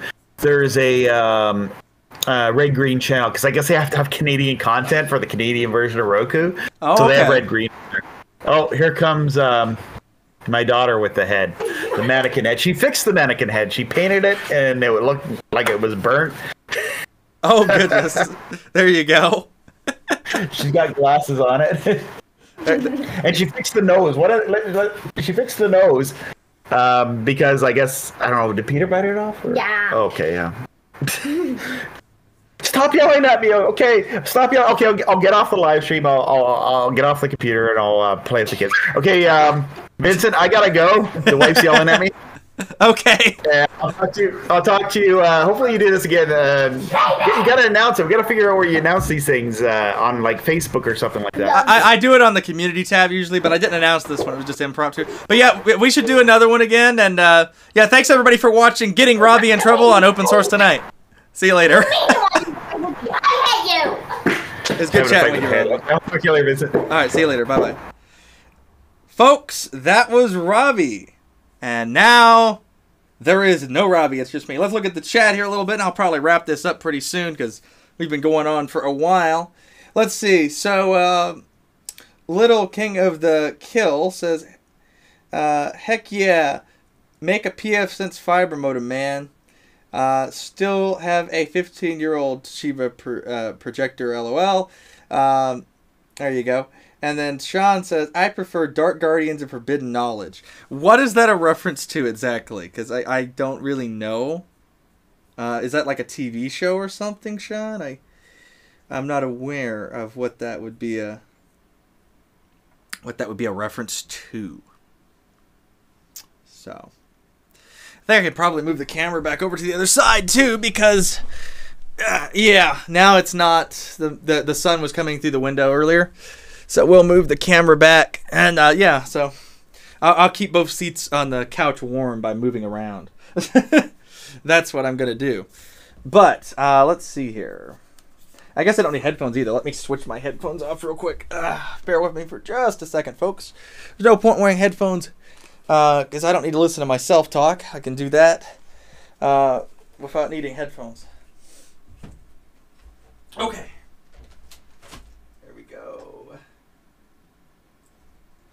Okay. Okay. There we are. That right there will cover it. And you know what? Actually, I think this. Let's have some fun with this. Let's have some fun with this live stream, folks. You know what? I think would be really a really good idea. Let's do a wireless tour of my studio space in just a second. Let's do that. I think that would be really cool. So bear with me here. We'll get everything all set up. And then we will be doing a live studio tour of my studio space. I think that would be pretty cool to do that. And we're going to do this using an open source tool I'm going to talk about on the channel eventually, probably called SRT. And Secure Reliable Transfer is what that stands for. And it allows me to do a very low delay feed, a network feed with OBS. That's actually how you see my laptop earlier, because I didn't have a HDMI cable I could get to the laptop and everything handy. So instead of putting it into the switcher directly, I just had another computer pull it up. So let's go ahead and do that. So we're going to try sending a feed that way. And let's see, there it goes. All right, so let's switch over here. Let me turn on the audio on the appropriate. Okay, so it is coming in. I'm going to just bring my levels down. So this is going to be a little different experience. Okay. We're just going to do this for a split second anyway. Okay.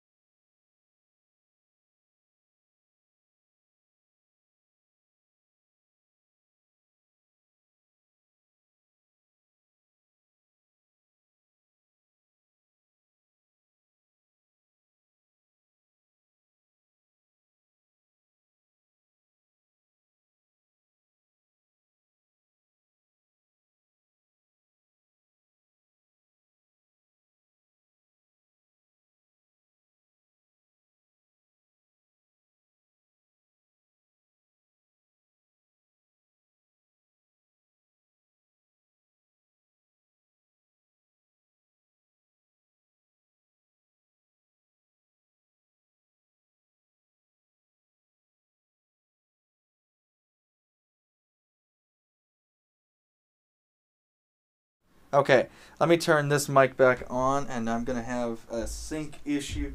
For some reason, the SRT is not outputting to the switcher, so let me just double check this. I bet that I need to change some settings here real quick. But yeah, this is something that I would like to do a video on in the future, actually, is this this support of everything here with this SRT, because it's pretty cool. Let's see, where is the sound? Hold on, it might be testing, okay. I don't think, testing, yeah, it's not outputting. Thought it was. Okay. Testing. Yeah, I don't know why it's not working. Is OBS muted? So I'm actually outputting this through OBS. I don't see anything. So we may want to save this for another one, but I'm going to try and get it fixed. This is what the back of my camera looks like, for those that are wondering, right here. That's what the view looks like. But yeah, let me see if I can get this sorted. So I'm just going to set you all down, I guess, over here for a minute. And we will actually switch back to the camera. Okay, so I'm trying to figure out why that we're not... See, we're getting sound on the SRT. We're just not getting any output for some reason. And that's the real question. Why are we not getting any? That's a going. We don't really have to do this with OBS. There's actually a way to do this with VLC as well. I think I'm going to try VLC now. And we're going to see if VLC cooperates better. So everybody just bear with me for a moment here real quick while I try that. So for those that are wondering, if I actually show this right here is it, we can set up the SRT and let's see if it will take. So you can see it now, I hope, but let's see. All right, let's see if we can get the SRT to cooperate. Let's see. Audio cutout. Yeah, I think that's from the thing I was already dealing with. I hope that it's sorted. Okay, but let's see. Yeah, it is not cooperating. So I'm going to just try reopening OBS. Maybe that's the problem. Folks, this is the nice thing about live is, you know, again, you are troubleshooting a lot. So, you know, that's something to keep in mind is you are troubleshooting a lot. Let's see. Okay, so if we look at the SRT. All right, testing, testing, testing, testing, and yeah, it's not. Testing, testing. That's interesting. I don't know what its problem is. So SRT in, testing, testing. Yeah, I don't think we're going to be able to do the demo here. What I was going to do was walk around and show you everything, but it doesn't want to cooperate for some reason. Why does it not want to cooperate is a great question. I don't have a great answer to go with that, but I would like to figure that out. So OBS is not outputting. Does anyone in the chat happen to know what I'm doing wrong? Because I mean, that's... Here it is, monitoring device. I just found it. Okay. Okay. Let me... Okay. There we go. So now we are just outputting from OBS. And yeah, let's go ahead and let's full screen this. Okay, let's see what happens now. We have our camera feed.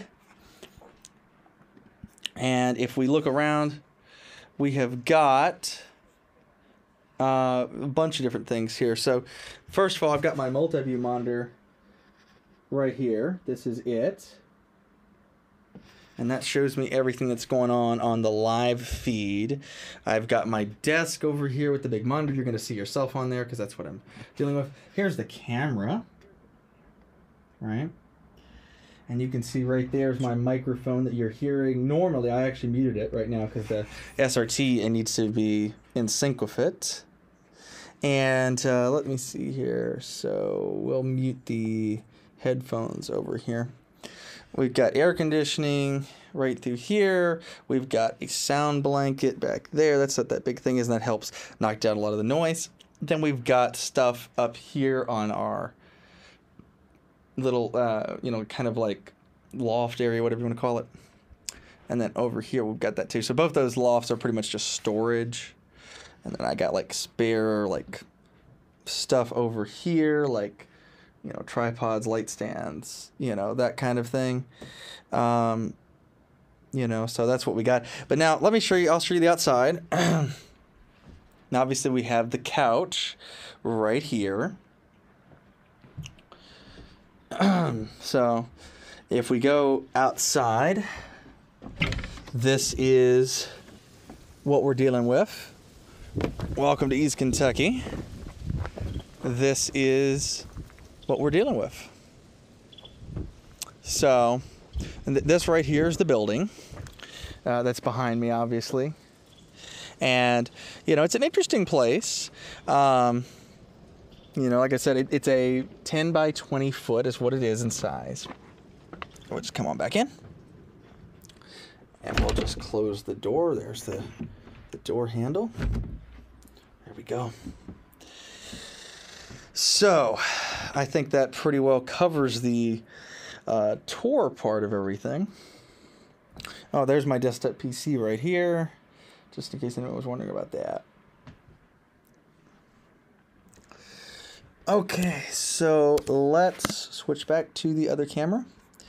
And there we go. Our sound is back to the original mic as of now. We'll bring this a little closer, and we're good to go. Oh, it's actually in the shot now. Just there. Right about there. That's about as close as I can get about it being in the shot.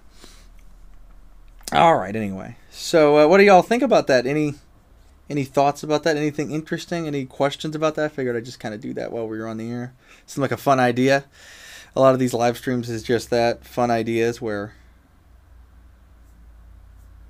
I just, do the fun idea.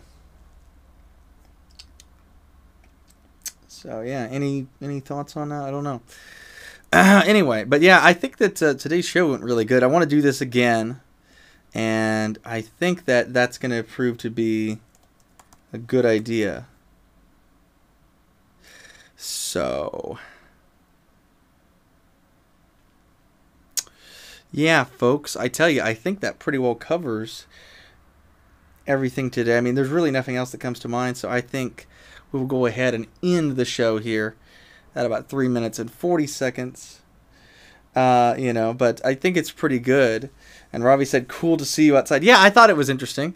So we might do that some more with the SRT. I think one thing that would be really interesting with the SRT stuff is actually, I've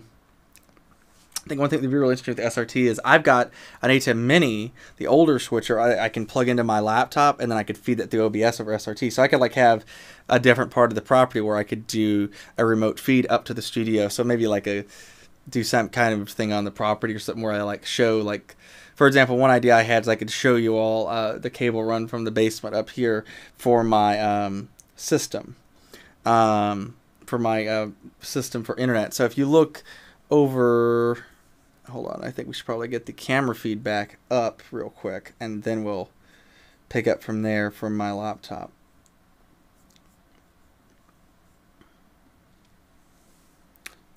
So if we look right through there, I don't know if y'all can see that or not. I'm trying to get it to where the light isn't in the way. That white box on the wall there's a lens flare, so it's kind of hard to see.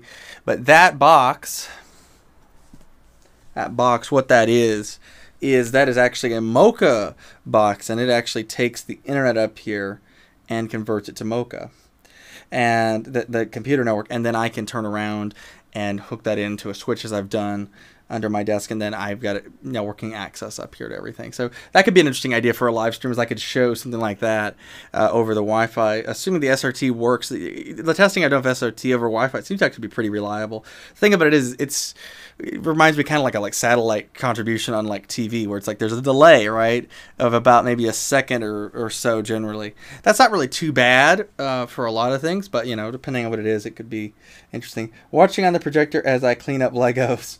I got you. Well, I'm glad you're watching, Robbie. Okay, but yeah, trying to think if there's really anything else that would make sense to touch on here on the show before we end it, because at this point we're kind of getting really long in the tooth, and I probably overstayed my welcome. Okay, I'll tell you one thing we can actually talk a little bit about maybe, and that would be let's see here. We could talk about hold on. We're talking about that MPEG dash thing I was talking about for a minute here. Let's talk about that. So that might be something considering somebody like Robbie and other people, considering we've talked so much about video stuff, that's kind of probably interested. So there's a great article here from Cloudflare that I will put up on the screen in just a few seconds. And actually, I'll put it in the chat too real quick first, so anybody that wants to follow along with me. But this is actually related to the streaming stuff I was talking about. So there is an open standard called MPEG Dash, and if we actually take a look at talking about it, hold on just a second. Let me get a feed of the website up. Okay.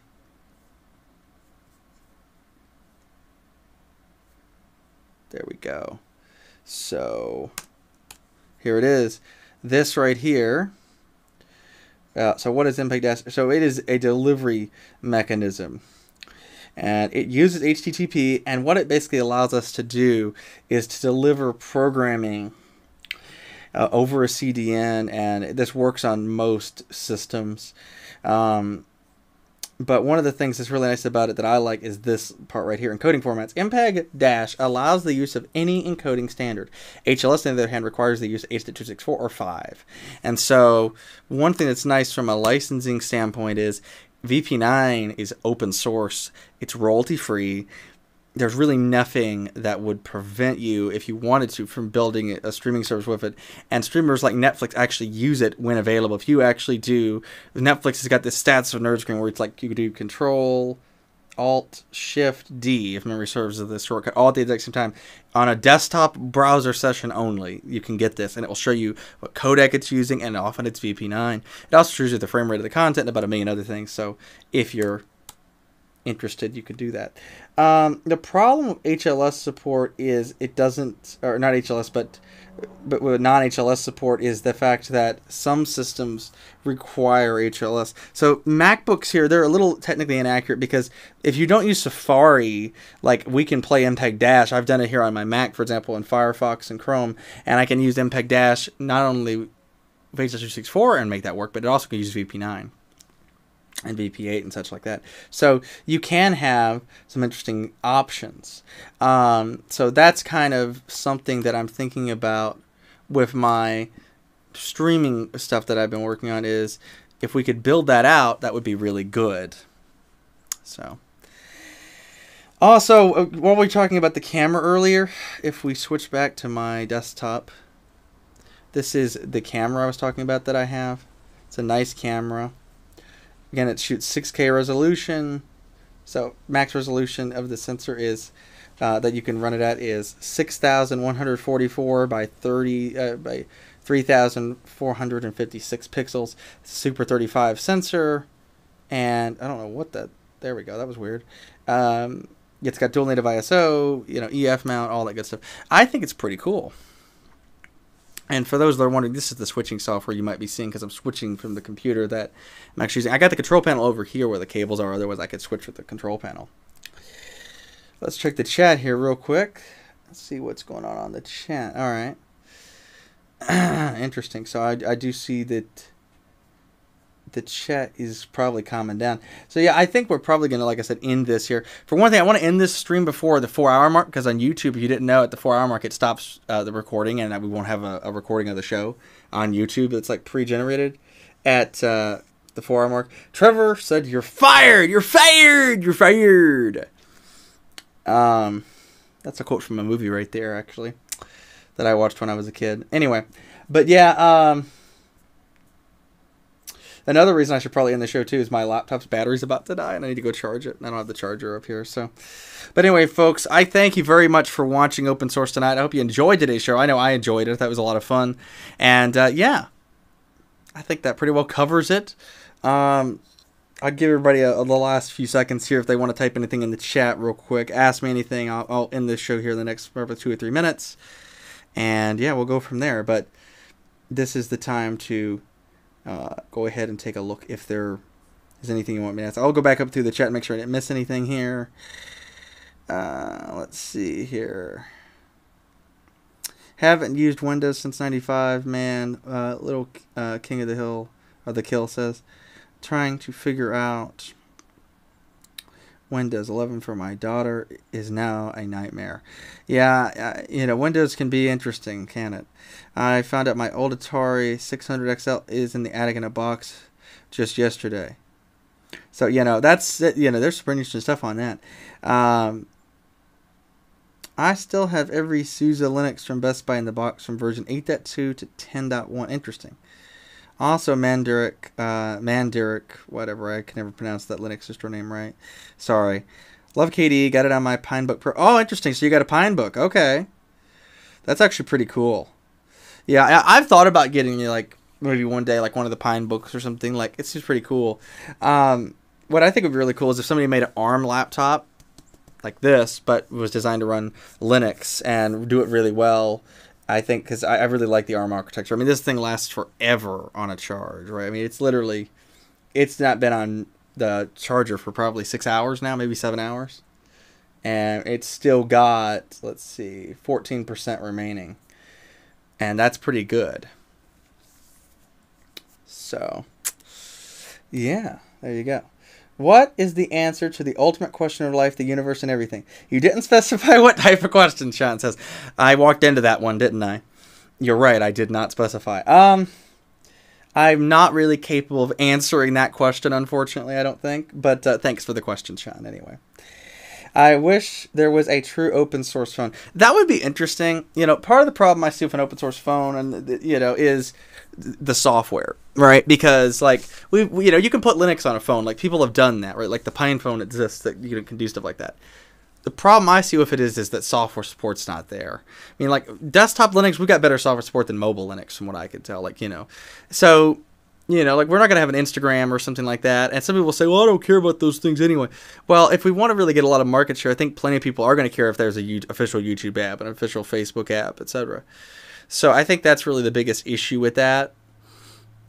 At the end of the day, though, I have to admit, I think it would be an interesting idea. One thing I like about the idea of a Linux phone is the fact that it could be like Android where you could sideload your own apps because, I mean, it's a Linux phone. I'm pretty sure it's going to be wide open as far as like, you know, if you want to put your own apps on it, I don't think there's... If there is a way that's like protected from you being able to do it, I'm sure there's going to be like some setting you can change or something kind of like an Android. I would hope so. And that I think would be really interesting. But yeah, I don't know. I would love to see a Linux phone. I think it'd be really cool. But I don't know when it's going to be ready for complete prime time. I hope it is. And, you know, like I said, hold my breath on it. Let's see here. Just looking at the chat again here real quick. Yeah, so we got 10 minutes until I have to end the stream. So I'm going to try and end it about a minute early. So we got about 9 minutes from now, 8 minutes from now until I have to end the stream. But yeah, I mean, I think that a Linux phone would be an interesting concept. I do. I got to say, full disclosure, I've never actually owned a Linux phone, though. I'm just not much of a mobile phone user at all. This is what I consider mobile to me. This is what I want is a laptop, right? I guess that's the programmer me or whatever. I just never really cared much for smartphones. They're great in certain situations, but I don't travel much. Like I think if I travel a lot more, I would definitely want to have a smartphone again, because I haven't really used one like on a daily basis in 2 or 3 years, I guess. A little bit before the pandemic hit, I kind of got out of that. But yeah, I mean, you know, it's an interesting idea. It's an interesting idea. So, I don't know, has any of you all, I guess I'll put the question to you, and has any of you used an open source operating system for a phone like a Linux distribution or something else that's custom or whatever? I would be interested to see if anybody had any comments on that, and if so, what was the experience like? Did you like it? Did you hate it? Let me know. So, that's something that I think would be an interesting question. You know, I mean, I will say this. There is Linux for this MacBook Air that you can get, like, that will run on ARM, and, like, it's designed, like, they've built, like, the drivers for it and stuff. It's called, like, a Asari, I don't know how do you pronounce it, Linux. So that would be interesting. If you had a choice between Ubuntu 7.04 and Windows Vista, which one would you choose? You know, as far as, like, Linux versus Windows... Back in that day, I didn't use Linux back then, but it seemed to me like that Windows really, like these days, I don't really miss Windows as much if I'm using Linux. But I mean, you do miss certain things like certain programs you want that you might not be able to get on Linux or something. But like to me, back in those days, I think there would have really been a bigger divide, at least from what I can tell looking back. Maybe I'm wrong. So I think I would have probably wanted to have been on Vista. It also probably helps that I know Vista because I used Windows Vista for a while back then, and so at least I would be familiar with it. Right, and I mean, I'm not familiar with Ubuntu 7.04 really at all, right? I know pretty much nothing about it. So Vista, at least I knew how it worked and such, and I could get it to do what I needed. So, you know, that's an important thing when you got a computer, you know, it needs to be able to do the job for whatever it is that you do. So thanks for the questions, everybody. But yeah, I think we pretty well covered our show. You know, my laptop is at 13%, so I think it's time to end the show. I do. But everybody, thank you very much for watching Open Source tonight. Really do appreciate your viewership. I hope to see you all again very soon. I think I am going to do the live stream thing, by the way, as a programming note, starting every Friday at 8 o'clock. It may not be every Friday, but at least most Fridays. And so follow the community tab of this channel closely. I will post announcements there. I generally do. The only time I don't really is if I haven't scheduled something really in advance, and that does happen. Like this stream was really just had the time. Decided to do it, you know, so that one doesn't really count, but a lot of them. Oh, time zone wise, that will be 8 p.m. Sean, good question on that. That time zone wise, I always list it in UTC and then Eastern time. So that's 8 p.m. Eastern time. I forget what it is in UTC. Let me convert it for you all real quick. I'll tell you. 8 p.m. EST to UTC that is 1 a.m. UTC. So that is, you know, if you don't use the 1 a.m., that would be 100 UTC. /8 p.m. EST every Friday is what I'm thinking as far as time zone would go in the future. Well, anyway, folks, I think that really covers our show quite well. I know I've enjoyed the show. I hope you have too. And without further ado, let's fade to black. Goodbye, everybody.